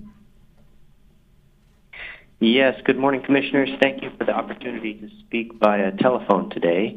I'm Wayne Leedy, Hydrogen Business Development Manager for Shell, responsible for our activities in hydrogen mobility in North America. We are grateful to the California Energy Commission for your consideration of this proposed grant funding, which will support operation and maintenance of the Shell Hydrogen Refueling Station in Torrance. Customer adoption of hydrogen fuel cell electric vehicles and demand for the hydrogen fuel in California is growing. For a bit of context, this single Shell hydrogen refueling station in Torrance provided approximately the same amount of hydrogen fuel to customers in 2018 as all the hydrogen refueling stations in Germany combined, where the 50th station was recently opened. This station has averaged over 85% utilization through August, with a peak month at 97%. The demand shows both the opportunity and the need for expanding the coverage and capacity of the hydrogen refueling network, and we appreciate the continued support from the California Energy Commission in that endeavor. It also shows the importance of reliability in station equipment running near full capacity. The experience from this and other existing hydrogen refueling stations serving customers at near capacity with the data collection and reporting under the proposed O&M grant funding that was mentioned will help create the next generation of station equipment products. Shell is today investing in lower carbon fuels and diversifying the range of energy choices we provide to customers. Hydrogen is one of these options, and we believe it can play an important role in the future transport sector. We're grateful to the Energy Commission for consideration of grant funding to overcome the early market barriers. Thank you. Thank you. Commissioner Scott? Great. Thank you, Wayne, for joining us by phone today. I don't have anything to add to Wayne's comments or Sebastian's excellent presentation. So if no questions, I will move approval of item 11. Second. All those in favor? Aye. Aye. This passes 5-0. Thank you. Let's go on to item 12.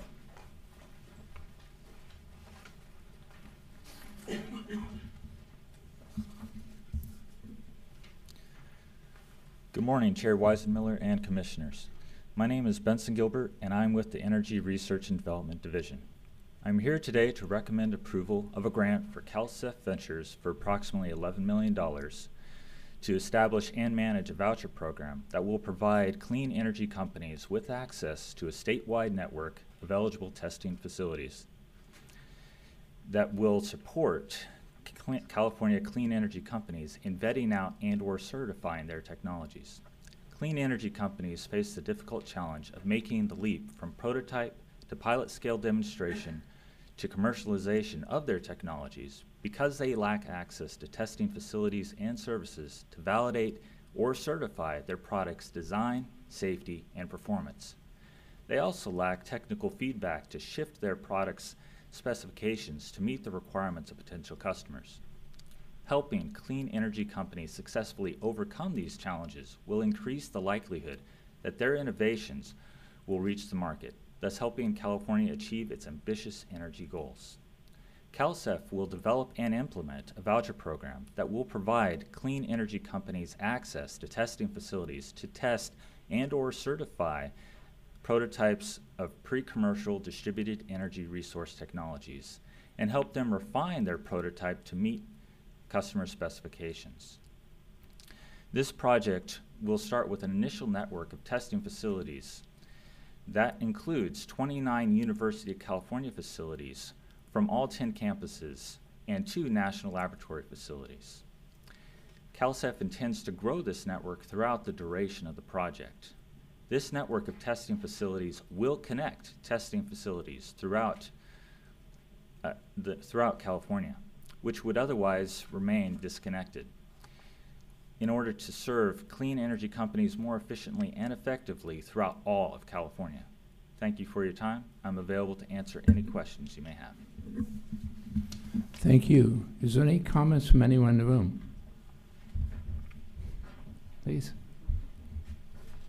Thank you, Chairman Weissenmuller and the commissioners and Gilbert and the staff who've helped prepare this. My name's Danny Kennedy. I'm the Managing Director of the California Clean Energy Fund, and we're very excited to be here today on the cusp of this sort of NOPA being approved to move forward. And I want to say that on behalf of our partners in this proposal as well, who are the Los Angeles Clean Tech Incubator that you know well as one of the clusters in the California Energy Innovation ecosystem, and also, and more importantly, I think the UC Office of the President. So the great piece about this initiative, I think, is that we're going to engage that giant in the scene at the University of California through the Office of the President to all the campuses and all the labs to be part of this solution in terms of getting our clean tech entrepreneurs to market through this kind of valley of death that we've actually seen getting worse in the market over the last number of years, because the stage from prototype to pilot or beyond is something that the venture capitalists and others are less willing to fund these days and take the risk out with their own capital.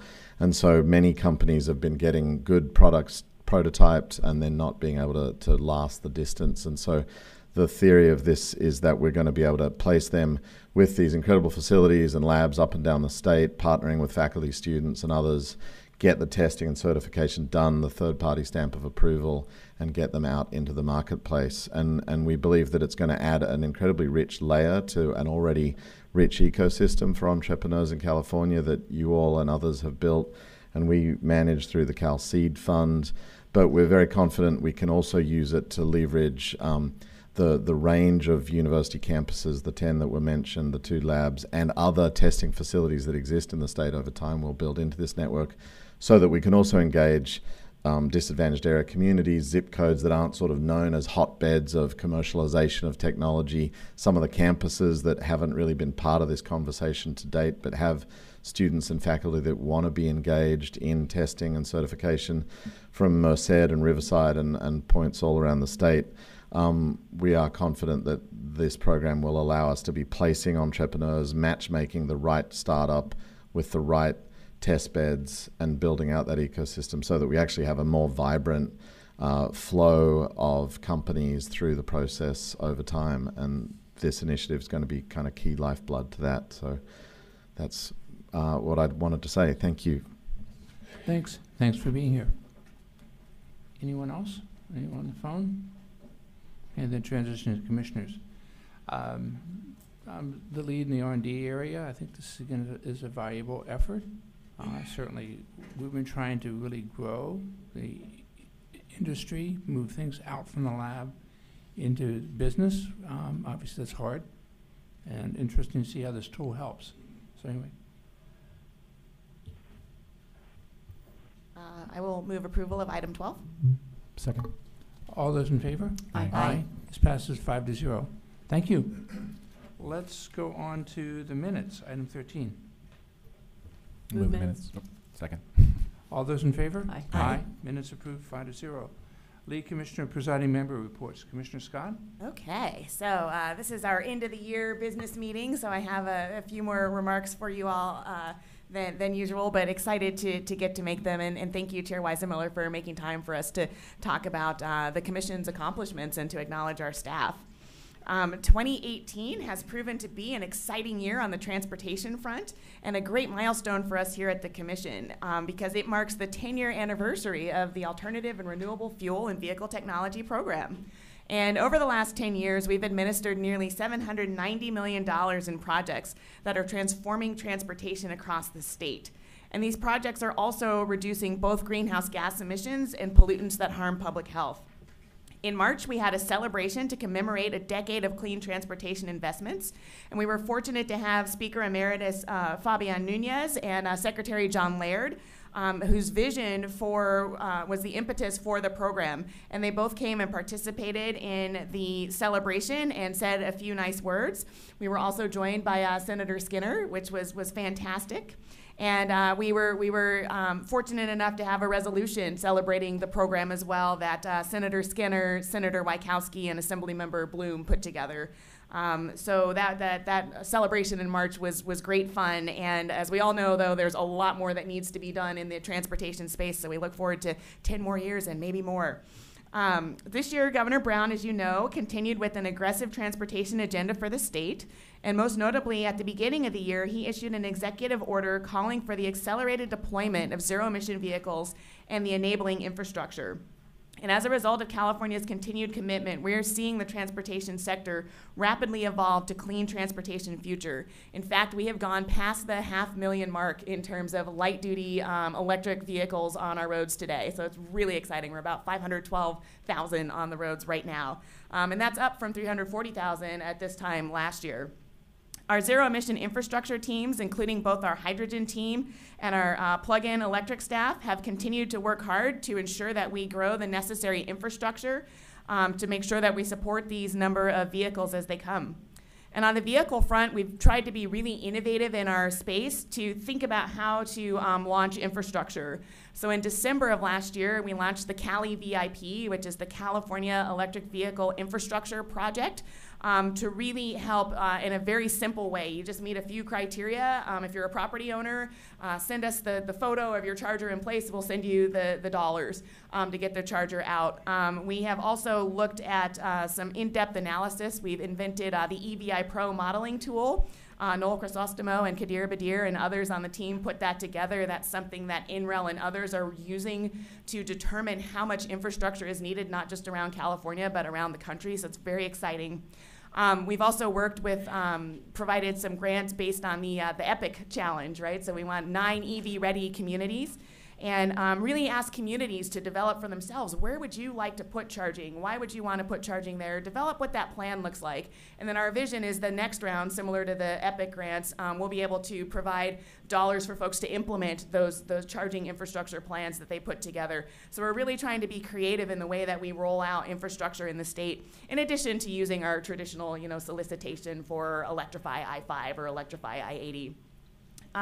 So I'm really excited about the team. So I want to thank Jennifer Allen and all of the electric vehicle team for the work that they do there. This year, we've also seen California's hydrogen refueling network continue to grow. 4 new open retail stations that were funded by the Energy Commission and 1 privately upgraded station. So that brings our total retail station count to 36. There are about 5,500 fuel cell electric vehicles on the road. More models are coming, so that's very exciting to see. Recognizing that hydrogen supply was becoming a challenge to the expanding network, we also funded 1 renewable hydrogen production plant with plans to fund a second. And so I'd like to thank Gene Peronis and the hydrogen team as they continue to do the terrific work that they're doing in this space. And we've put together our usual AB8 report, which goes to the legislature and lets them know the status of the fueling infrastructure. In June, Air Resources Board puts one together that talks about the number of cars. So take a look at all the authors on that report. They've done a great job in the hydrogen space. I want to say thanks to Elizabeth Chirac because she's really stepped up and created a very exciting and replicable program for turning over the state's oldest and most polluting school buses to cleaner zero-emission buses, which is our school bus replacement program.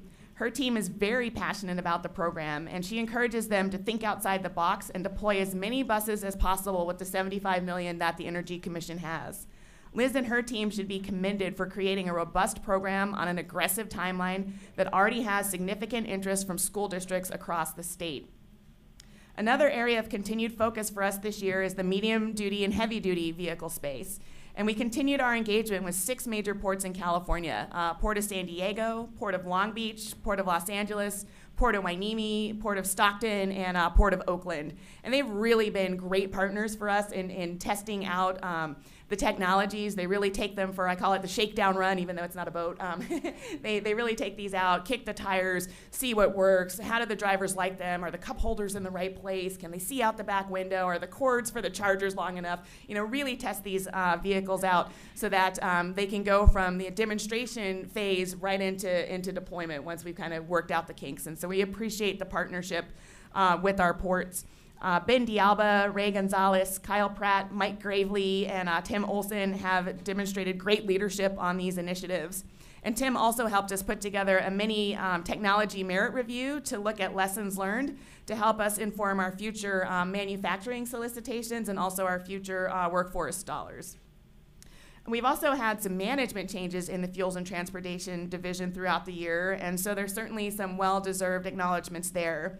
I want to thank Elizabeth John. She stepped up and served as the office manager for the whole division for the majority of the year. Her balanced demeanor, thorough exploration of grants, and knowledge of the transportation industry have proven to be a huge asset to the division and to the Energy Commission.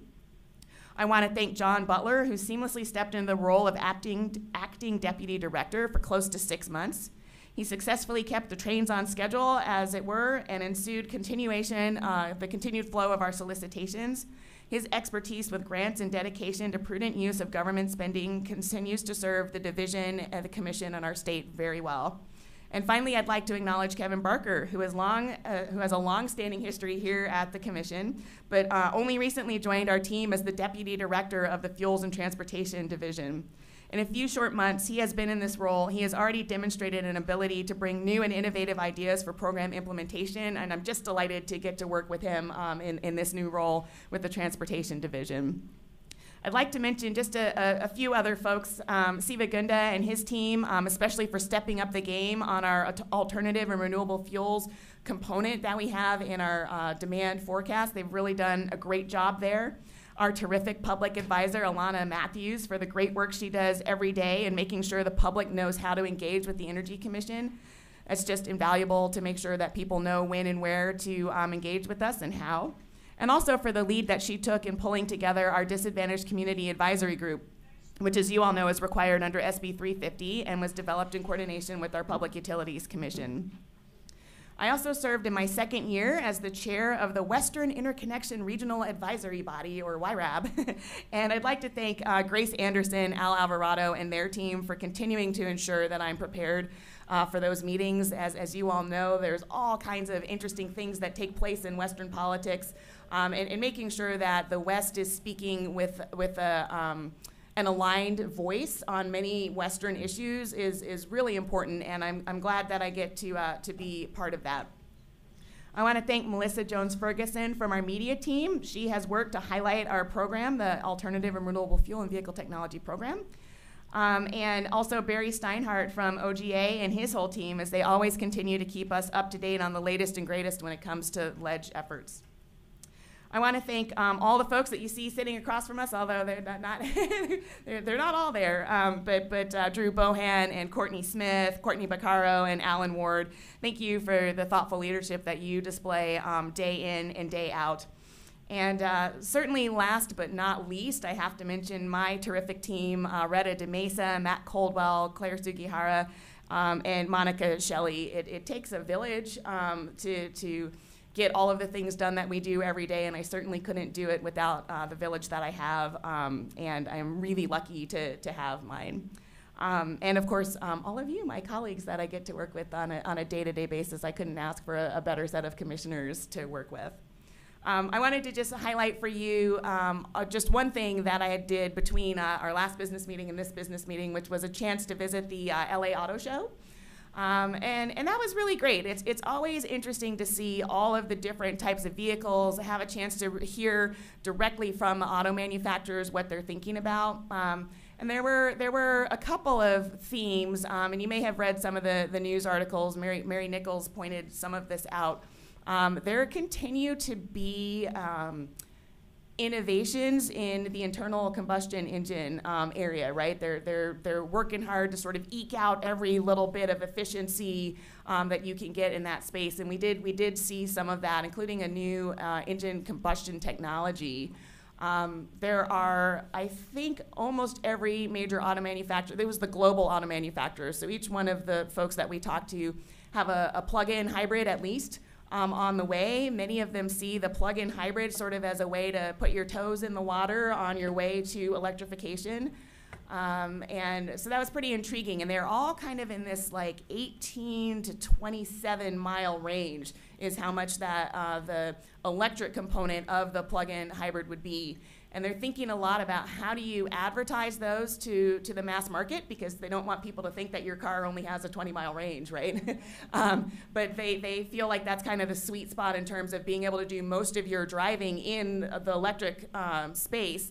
And then for those times when you need to go on a longer trip or a family vacation or something like that, so when your gasoline engine and that plug-in hybrid would kick in. It was great to see Outback, Subaru Outback is now going to have a plug-in hybrid version, so we're starting to see more come out in the crossover space, which is terrific because, as you know, lots of folks in California and around the country like larger cars, so it's good to see the technology making its way into larger cars. And then the other observation that I would share from the auto show is, so we talked with some folks in Nissan Leaf and others, and what they're trying to do is, so if you think about the shape of the Nissan Leaf, the first version, kind of like the Toyota Prius, had a very unique shape to it, right? And so early adopters want that. They want to have that kind of, so that you can tell that they're the early adopters, they're driving the coolest, newest technology. As they move into the mass market, they really kind of want to make it look like a regular four-door car. And so there were more manufacturers kind of talking about how they're moving from that early adopter, fast follower into the mass market, and they're sort of making the cars look, and think about the transition that you saw the Prius go through, right? They're making them look more like your sort of basic four-door car so that it appeals more to the mass market but brings this technology there.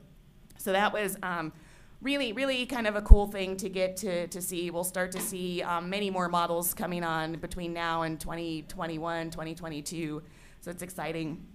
And then just a quick wrap up, I want to give a special thanks to my advisor, Matt Coldwell. Matt has been an integral part of my team for the past 2.5 years, always eager to delve into any project that I threw his way, continually providing invaluable input, and consistently delivering excellent results. I'm really going to miss him. He's transitioning to the Energy Assessments Division, so I'm excited for him. It's a really fantastic opportunity, but I just wanted to acknowledge that at our meeting here. So we'll see him in the Energy Assessments Division working with SEVA, so delighted for that opportunity, and sorry to see him go from my office. He's done a fantastic job. That's me. Well, that's a tough act to follow.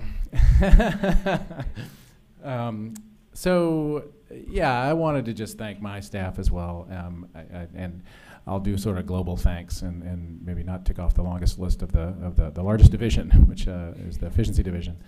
But we have accomplished an amazing amount this year, and it certainly starts, I think, or at least it's assisted by leadership at our level. Actually, it doesn't start by the leadership; it starts with staff and starts with all the wonderful work they do to lay the groundwork for then what we get to carry forward as commissioners in our respective areas. And so, my direct staff, Martha and Brian, Martha Brooke, Brian Early, and also Laura Castañeda, who's replaced Donna, who all of you knew, who retired mid-year. And actually, she still does her Christmas party, so that was a good one this year. But we still miss Donna and her just character and personality and just optimism. But Laura's doing a great job, and really happy to have a solid team in my office. They've just done a lot of heavy lifting this year. And then on the division side, we have new leadership. Kristen Driscoll, obviously, she's doing a great job. Stepped into David Shukian's shoes after he retired earlier this year, not too long ago. And so the continuity there has been great, and we've continued to really get stuff across the finish line routinely. Most recently, the building standards last week, the Building Standards Commission. So we're all really happy about that. It's really a big step forward and a lot of innovation on that front.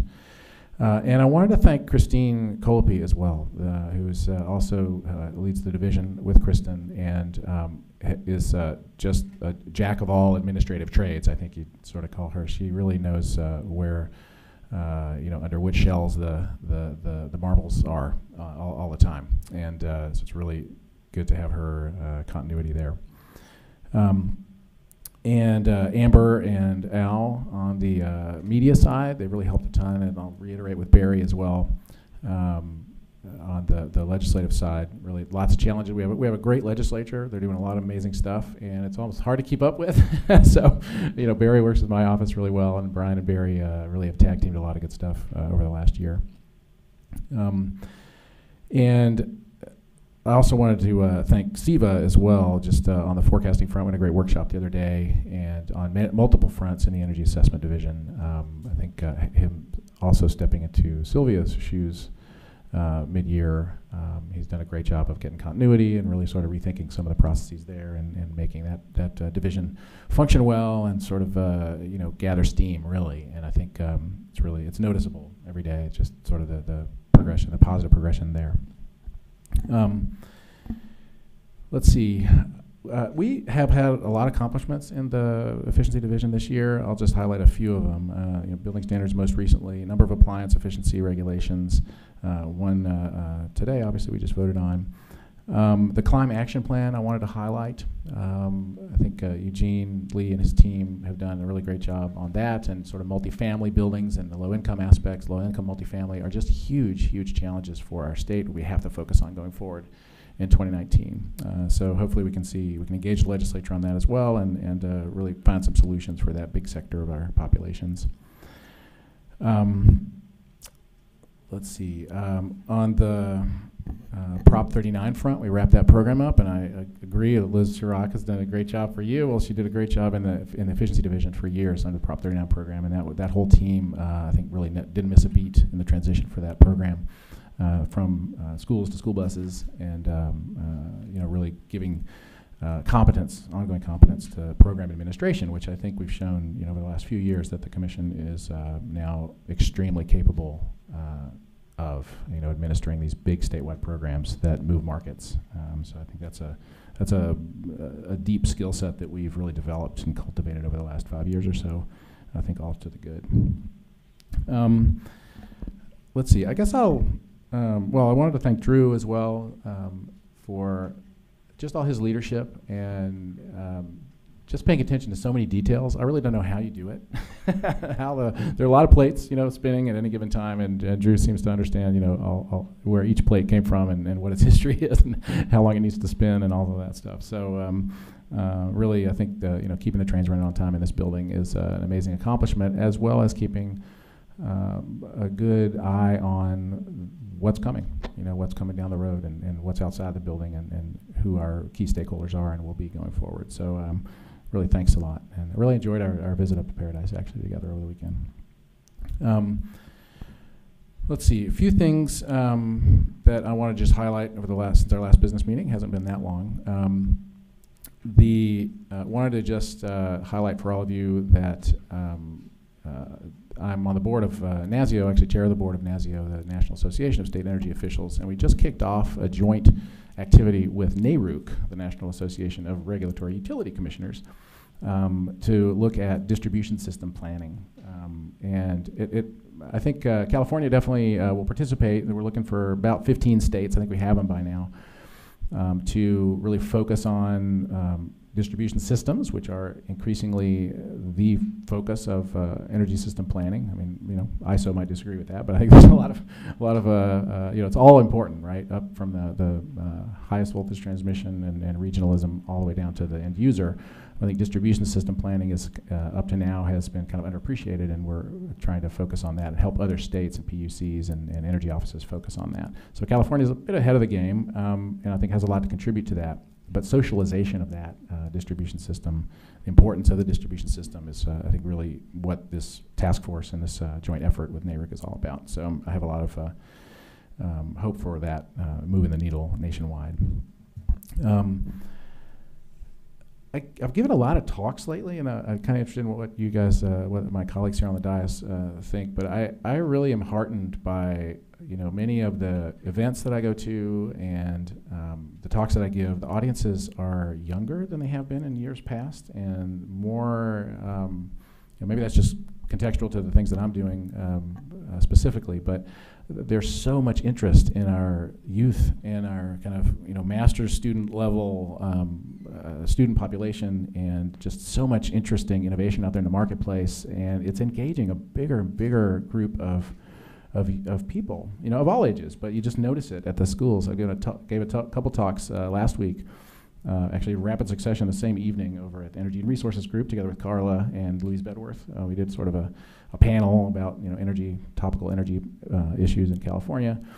So that was like old home day, lots of familiar faces. And then right after that, went over to Maggie Winslow's energy management program at USF. And she's an ERG alum as well, and now has this really beautiful program over in the city that is attracting an incredibly diverse array of master's students. And so those are just two examples. A week before that, I went down to a meeting organized by a little sort of mini conference at Fresno State, organized by Consol and the CBIA and Fresno State and DeYoung Properties. And DeYoung has a zero net energy development that they're doing down in Fresno. So that was kind of the reason for that location. But they have an energy or a building management, construction management program at Fresno State. And these students are so into energy and sustainable building. It's really incredible. It's beautiful. And these are folks that are going to be out there as construction, managers, and they're going to be out there with the hard hats on building stuff. And it's really great that they have this core knowledge and interest in sustainable building. So anyway, that's a theme that seems to just be growing, and it gives me a huge amount of optimism for what we'll be able to accomplish in 2019 and beyond. Let's see. I guess that's it. I just wanted to particularly thank again the staff, the Building Standards Division, Christopher Meyer, and certainly Kristen and Dave before her, but Christopher Meyer and Mazi and Payam and the whole team there that's been working on these building standards for many years. And we're sort of building on the shoulders of giants at this point, I think, just with all the great history that the building standards have in the state. And I hear about it whenever we make a milestone. I'm like, hey, I read the paper, and wherever people are across the world, really, but certainly across the country, way to go. There's a lot of we really need California to lead so that we can move in that same direction. The envelope gets bigger and people can move into the center and really advance in the right direction. So I think what we're doing here is just so important, and the fact that we have processes that underpin it and keep it robust and keep it really sort of defensible when people push back on it, I think is critical. And it takes a lot of people. I always get, when I go to NASIO, and say, oh, well, we introduce ourselves in our energy offices. Oh, yeah, well, we have 700 FTEs at our state energy office, and some of the states have half an FTE or 2 FTEs. NYSERDA has a few hundred, but we're the biggest energy office, and people look to us to lead because we do have a lot of things going on that others really can't manage, and so I think that heightens the obligation to do it responsibly. Anyway, so 2018 was a great year, a lot of big milestones, and looking forward to working with all of you on the dais. Drew, Alan, Courtney, and really everyone here for another great year. We have another new governor coming up, and we'll see how things change, probably qualitatively, but I think the direction will continue on in the same general direction. So, thank you.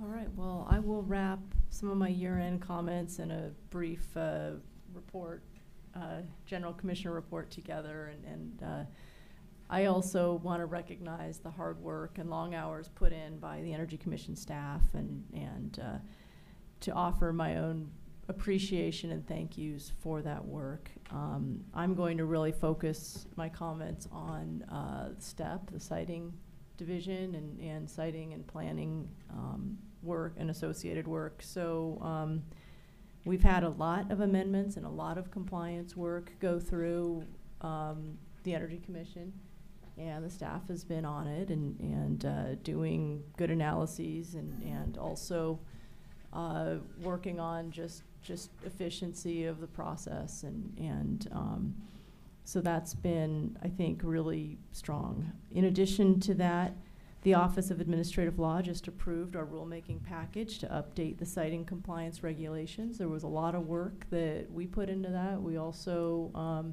had a number of workshops, engaged with stakeholders to get input, and I think that package will both improve our efficiency and also help us strengthen the help us really kind of focus on the amendments that need more focus and be able to facilitate updates that are more technical in nature and do those more efficiently. So it's a nice package. Last year, we approved an interagency agreement with the California Public Utilities Commission, under which Energy Commission staff provide technical assistance and support to the CPUC to prepare California Environmental Quality Act documents and transmission planning analyses. Last month, staff completed their first CEQA analysis under that agreement with the publication of the initial study / mitigated negative declaration for the Ravenswood project. So that was a proposed upgrade to 1.6 miles of PG&E 115 kV power lines in San Mateo County. Staff's now working on their second CEQA analysis under that agreement with the Vieira Reinforcement Project. That work has gone well. The relationship building between the CPUC and CEC staff in order to be able to work jointly or coordinate, have the Energy Commission do the environmental work, but in close coordination with the PUC, and efficiently, and get the work done, has been really good. And the Energy Commission staff have had to learn about the PUC process and how the PUC, both administratively and in terms of their CEQA process, how they work. And so it's been a learning curve as well, not so much on the environmental review side, because we do that very well, but on the just process side. And so that's staff's really stepped up there.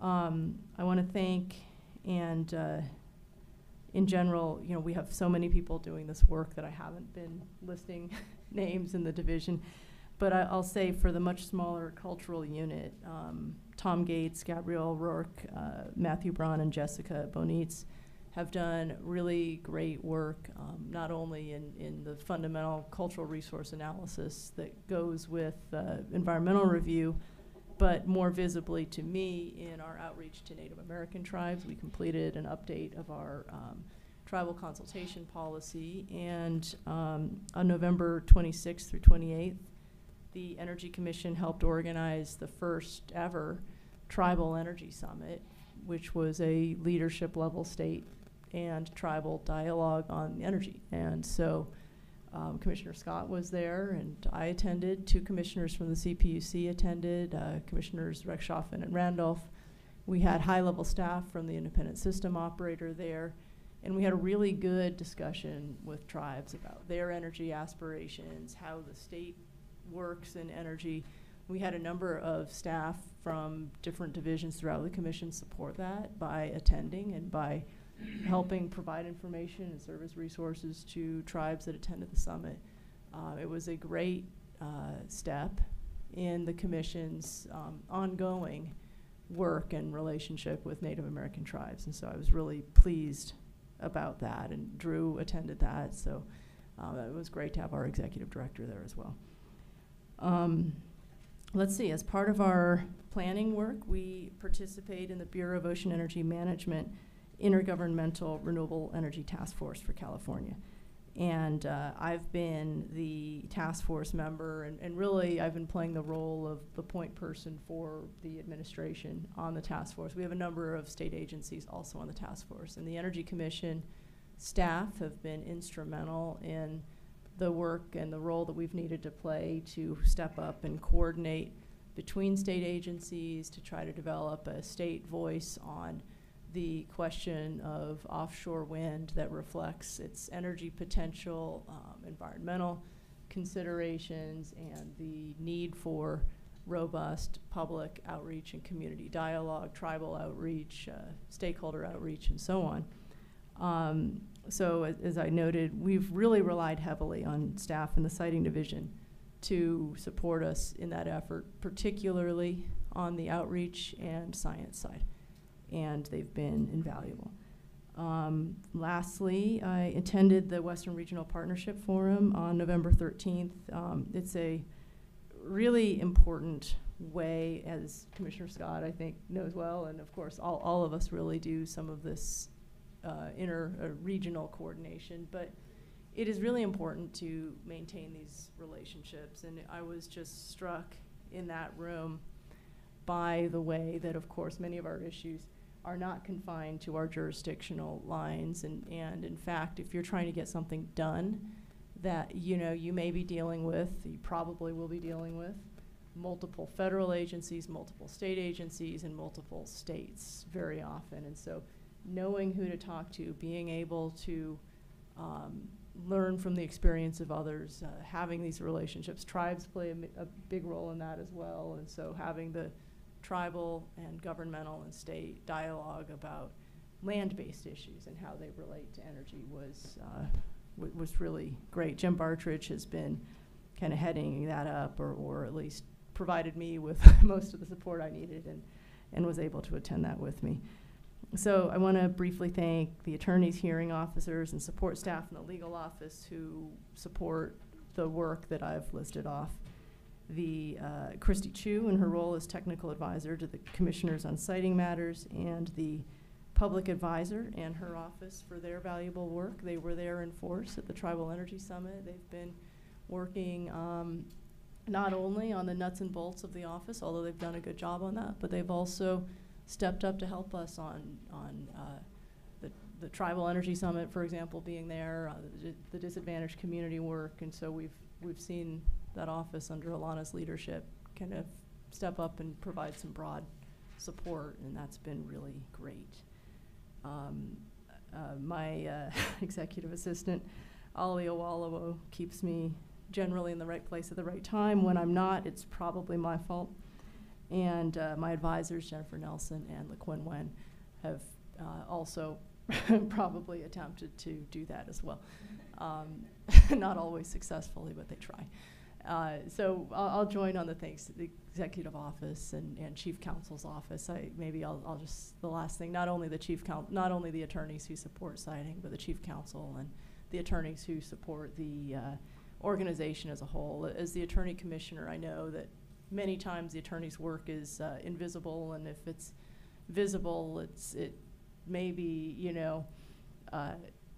not always, advice is not always welcome or enjoyed by the recipients, even when it's well-intended and to the point and actually needs to be considered and followed. And so the chief counsel's office and the attorneys provide a really important service to the Energy Commission, and they work really hard to provide that service in the best possible way, and so we really value them, and I want to thank them for their work. So that's it. Thank you. Well, thank you, Commissioner Douglas. Yeah, I too am very grateful, especially Natalie Lee taking over from Courtney as Division Director of Renewables, to really have approached the job with professionalism and vigor and commitment to excellence, and I'm really grateful to you and the whole team. We had a fantastic workshop 2 weeks ago on the vision of California becoming a lithium producer.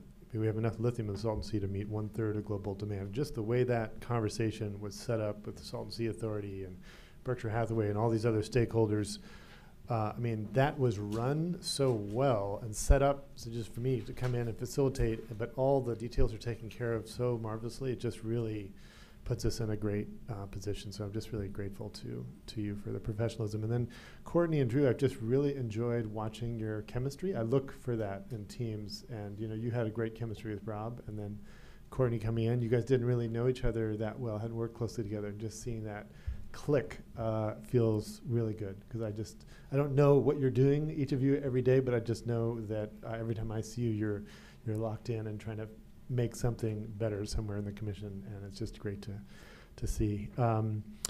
This has been an extraordinary year, and it does feel like the best of times and the worst of times. I go to Paradise frequently. My mentor and very dear friend lives there. He got out with 5 minutes to spare. His neighbors didn't make it. No warning. His wife smelled smoke, and they had just barely time to put the dogs in the truck and get out, and everything got burned. His house, miraculously, was saved. His barn burned down, and the reason was he raises goats And so this is actually, and in fact, earlier, 2 years ago, he had given me 2 goats. He offered me these 2 baby goats, and I stupidly asked my daughters if they wanted them. They're like, yes, and that was the end of my wife's, rose bush. But, actually, it is an interesting question. How do we become more resilient? So maybe a goat for every household. But, smoke canceled schools. My kids got sick. I mean, we're living with the consequences, and it feels to me like with climate change, we're one giant fire department. We have to have a fire suppression operation and a fire prevention operation at the same time. That's how I'm thinking about this work. And so even as we learn to be more resilient with the consequences, we still have to push really hard on the prevention side. And I am so proud. This year, as I've said before, we got more of the finish line than I thought would be possible. And just, I came back from Paris. Ken Ryder and I went to go speak at an EPRI conference, about 100 different utilities and other stakeholders over there.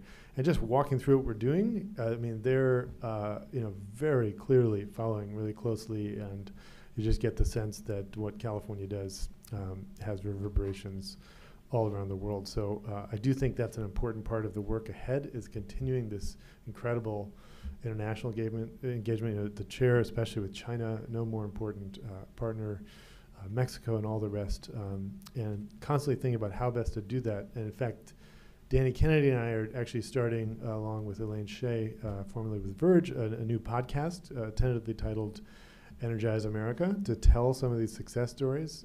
We've teamed up with the founder of Radiolab, just recorded our first pilot episode this week. And just, I think I'm just constantly thinking, how else do we amplify what we're doing, even as we push forward?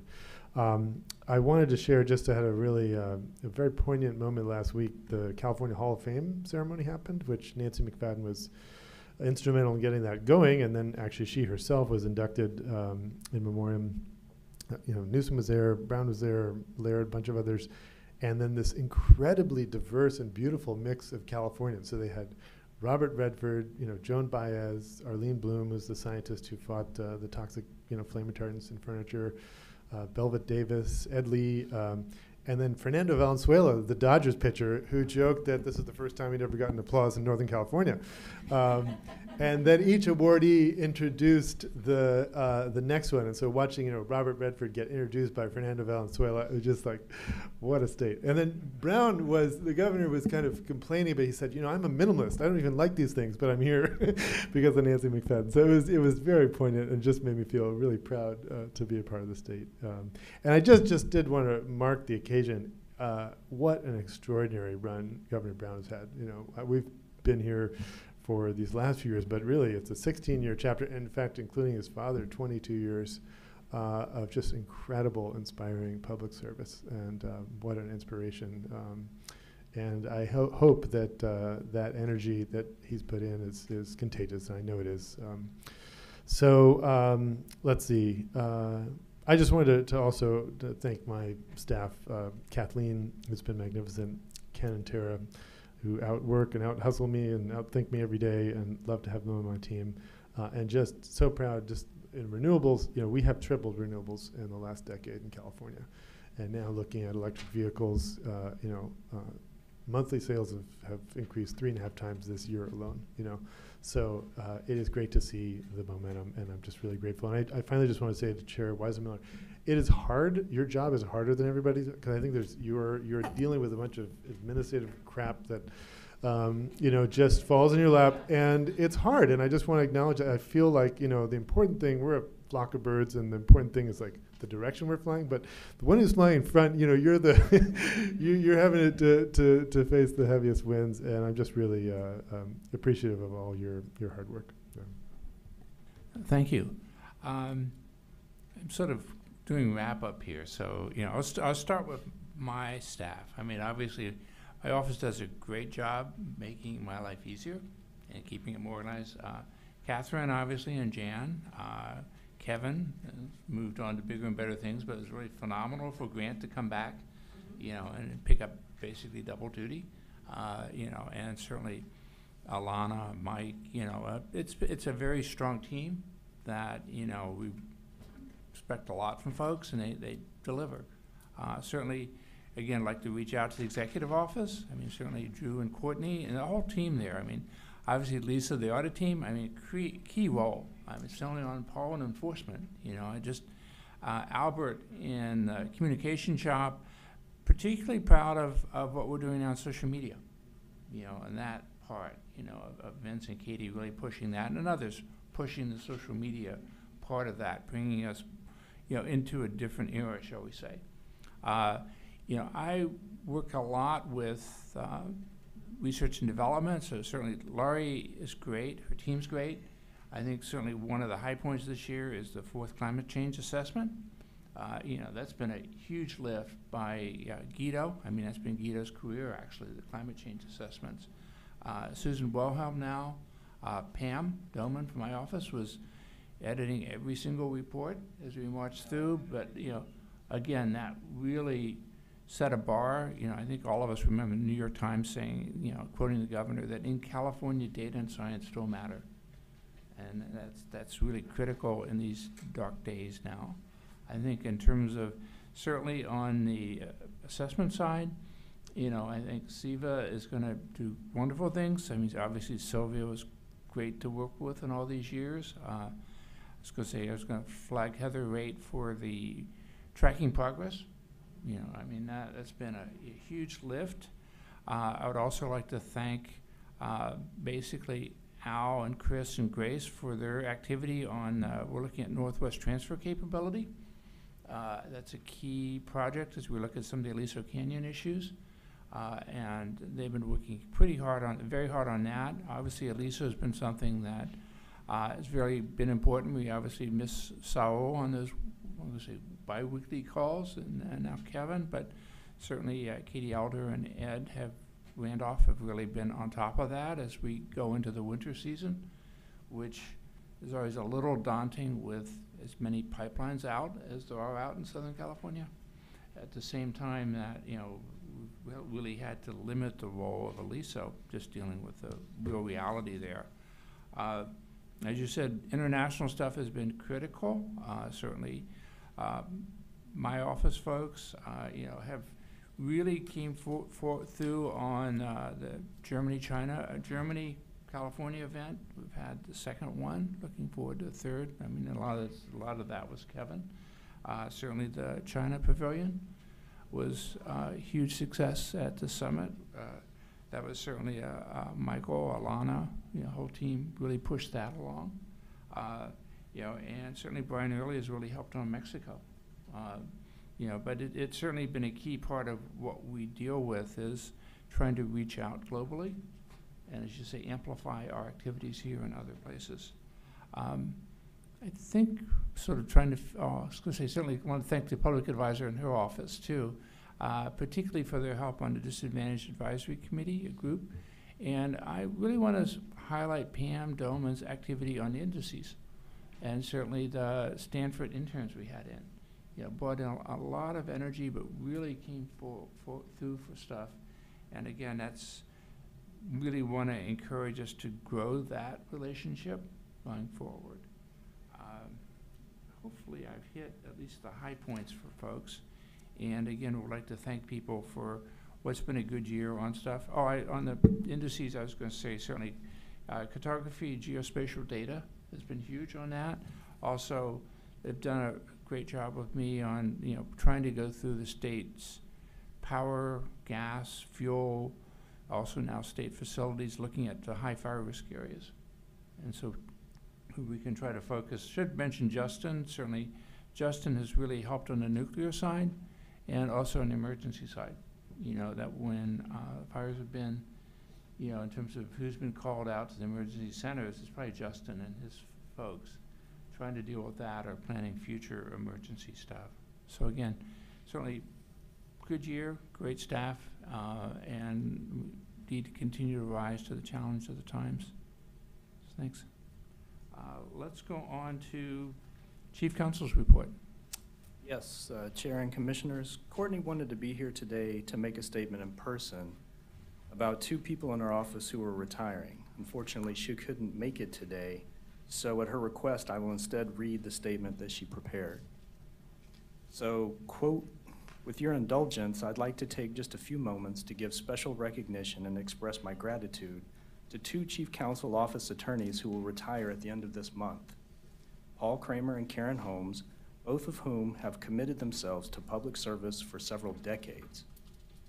In particular, I would like to recognize Paul's diligence and attention to detail in his work on the Commission's e-filing and docket systems. His efforts have significantly helped to ensure continuing transparency and public participation in the Commission's transactions of its business.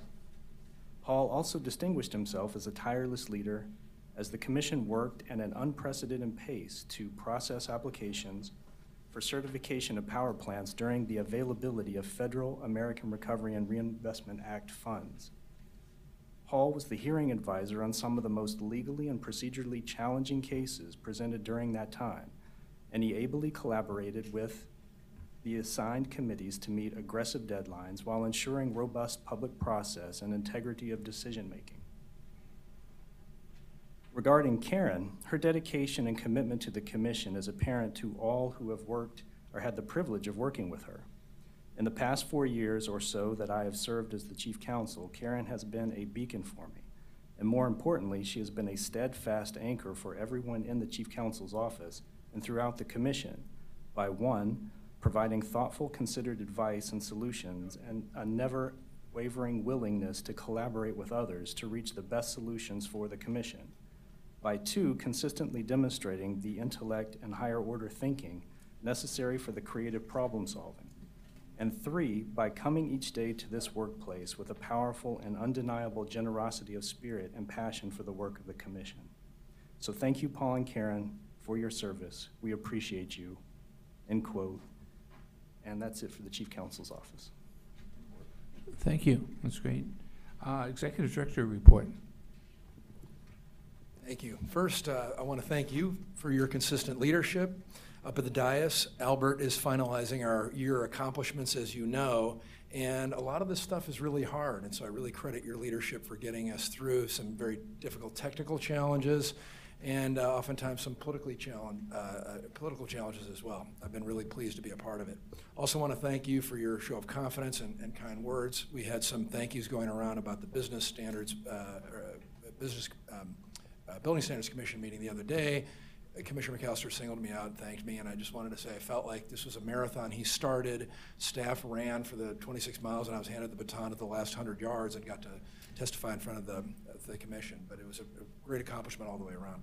I also want to thank you for acknowledging all the staff that you did through, in your comments, and many of them who have stood out and who warranted your particular commendation.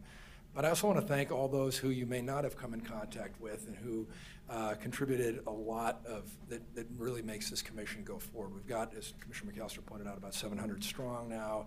And for every name that gets mentioned here, there are a couple, sometimes a dozen, sometimes more behind that person who really made that accomplishment possible. So we can't list all 700, but things really are a team effort.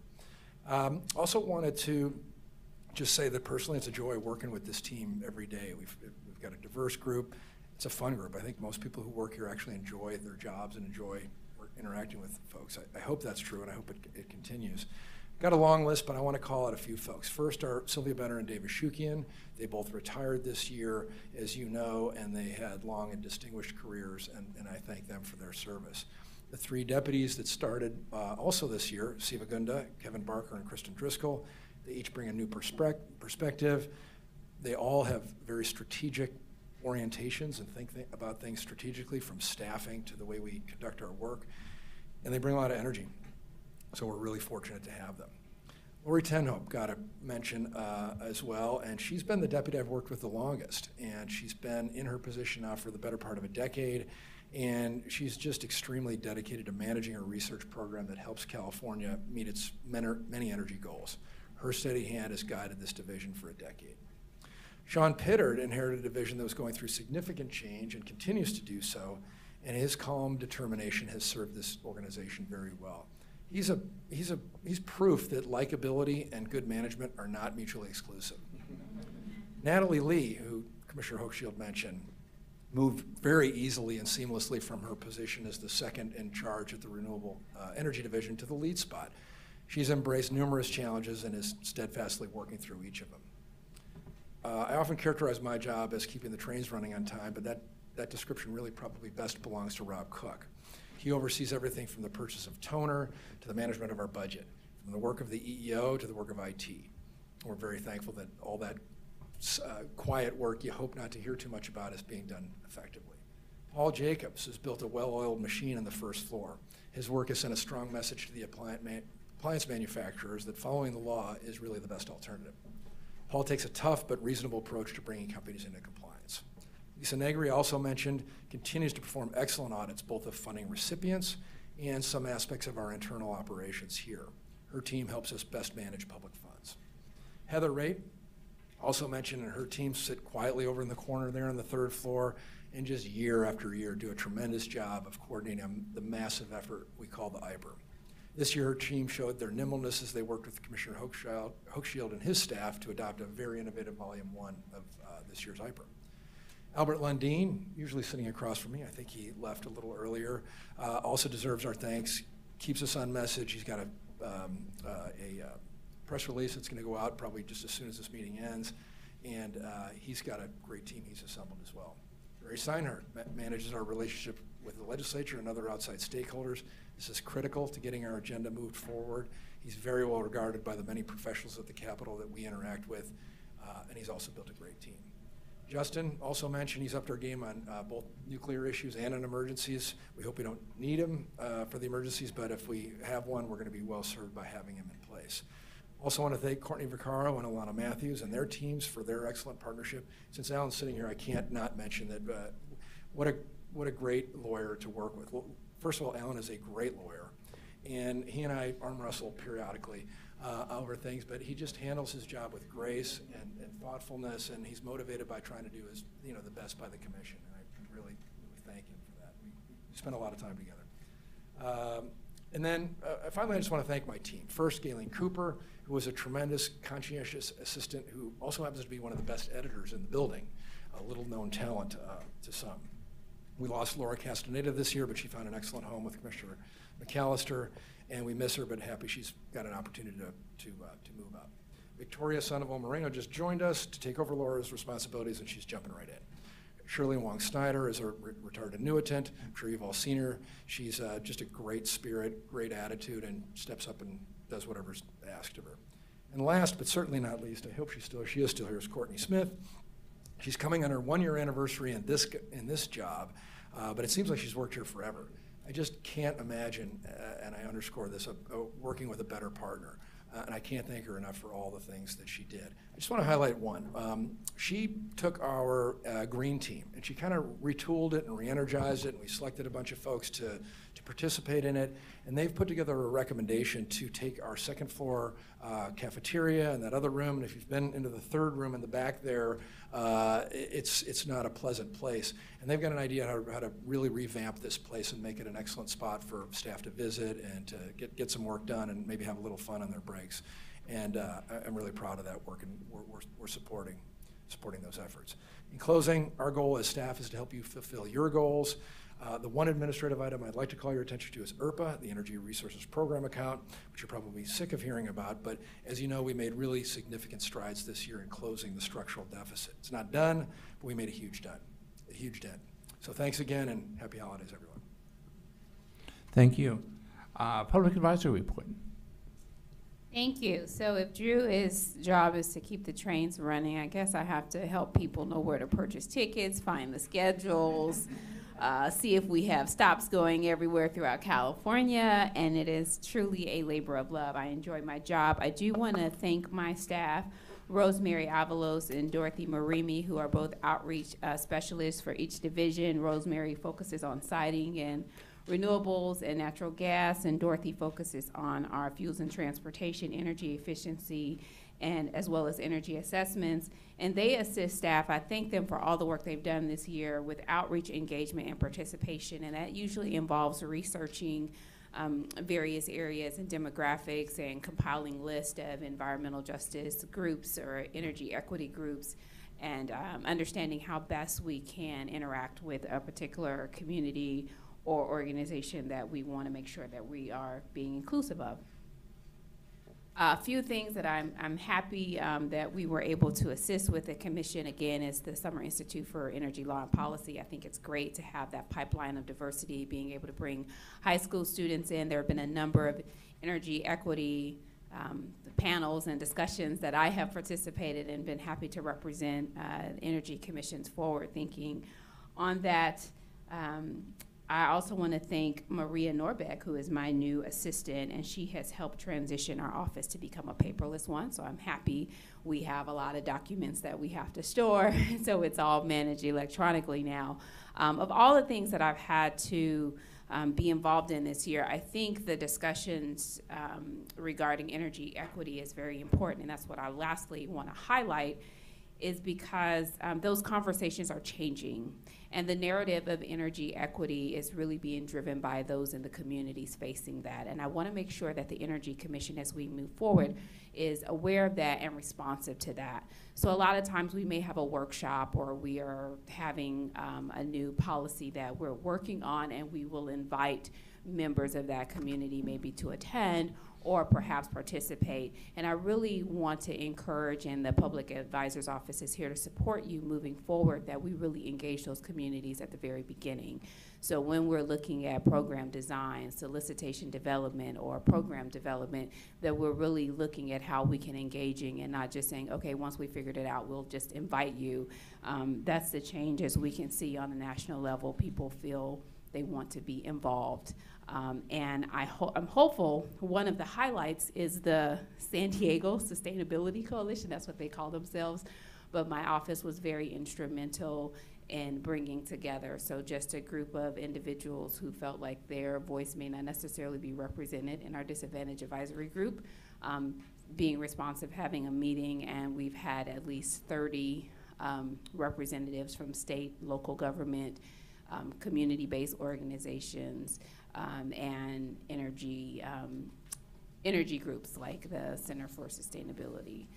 So very thoughtful and technical experts have come together, and they've had a number. I think they meet every other month. And so hopefully that's a model as we begin to engage more communities to help them understand how they can better engage in our process, and not from a standpoint of just being aware, but understanding how to leverage that expertise and really say, well, this is what we need if we're looking at renewable or energy efficiency and things like that. So I think that pretty much wraps up the highlights of things that I wanted to talk about. So thank you each for your support. So we will see that there'll be more input. Again, I think I have staff that attends all the lead commissioner meetings. So they'll not only be raising the equity with regard to disadvantaged communities as well as low-income communities, but also tribal communities. We're very happy to start with that work. And so we just want to, lift that voice up to ask the questions, how is outreach being done, or how are they being considered? And if they're not, we're committed to assisting staff with making sure that's done in a thoughtful and meaningful way. Thank you. Thank you. We have 2 public comment. Please, Mr. Euler, come up. Thank you, Commissioners. Last month I came to talk about power source disclosure during public comment. Commissioner Weisenmiller had pointed out a enforcement office. I had contacted the enforcement office, but they had no knowledge of how to deal with violations of Title 20, 1393. That's where they're supposed to send me a power content label. The other thing that struck me was, in reading, and in the transcript, it says that Ms. Lee said SMUD was allowed to aggregate onto one label, solar shares, Greenergy, and such. And that appears to be a private agreement. And I'm wondering what the Commissioner Douglas would say about the maxims of jurisprudence, 3513. They appear to have waived my advantage in the law of knowing that power content label. It troubles me. It troubles me. That's why I brought it up in the situation of the SMUD petition. Is this a situation of staff not realizing there's a regulation that says, yeah, we put an ID on every piece of equipment? And again, I'm after this power content thing, knowing, what are they using to relate to a piece of equipment? But yeah, I'm not understanding, and I asked for this allowing of SMUD a written document describing this agreement to allow them to do that. I haven't gotten that. I also haven't gotten any reply. Now, maybe Ms. Lee is busy. I have solutions for reducing workload in that area because you're totally underutilizing inventory control systems. That would free up a lot of labor. But yeah, they're advertising, SMUD is advertising voluntary products, but not providing what 1393 requires. So I'd like to know more about this enforcement office.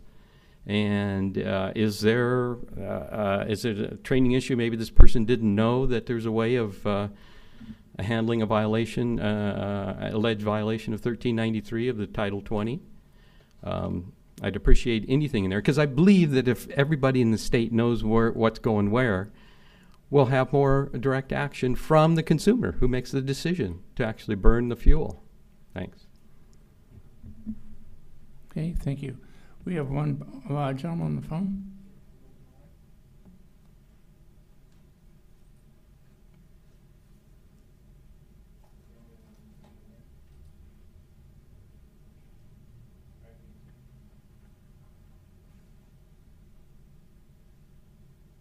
Hello, this is Phi Nguyen from Energy Solutions, speaking on behalf of Southern California Edison and San Diego Gas and Electric. Just want to cap this with a thank you to the Energy Commission for a very productive year. A thanks for positioning California as national leaders in energy efficiency. The IOUs appreciate working with the Energy Commission in efforts to adopt efficiency standards that are practical and cost-effective. The Energy Commission staff that worked with regulations have acted professionally and smart, so nothing but good things to say. And the California utilities look forward to working with the Energy Commission in the future. Thank you. This meeting is adjourned.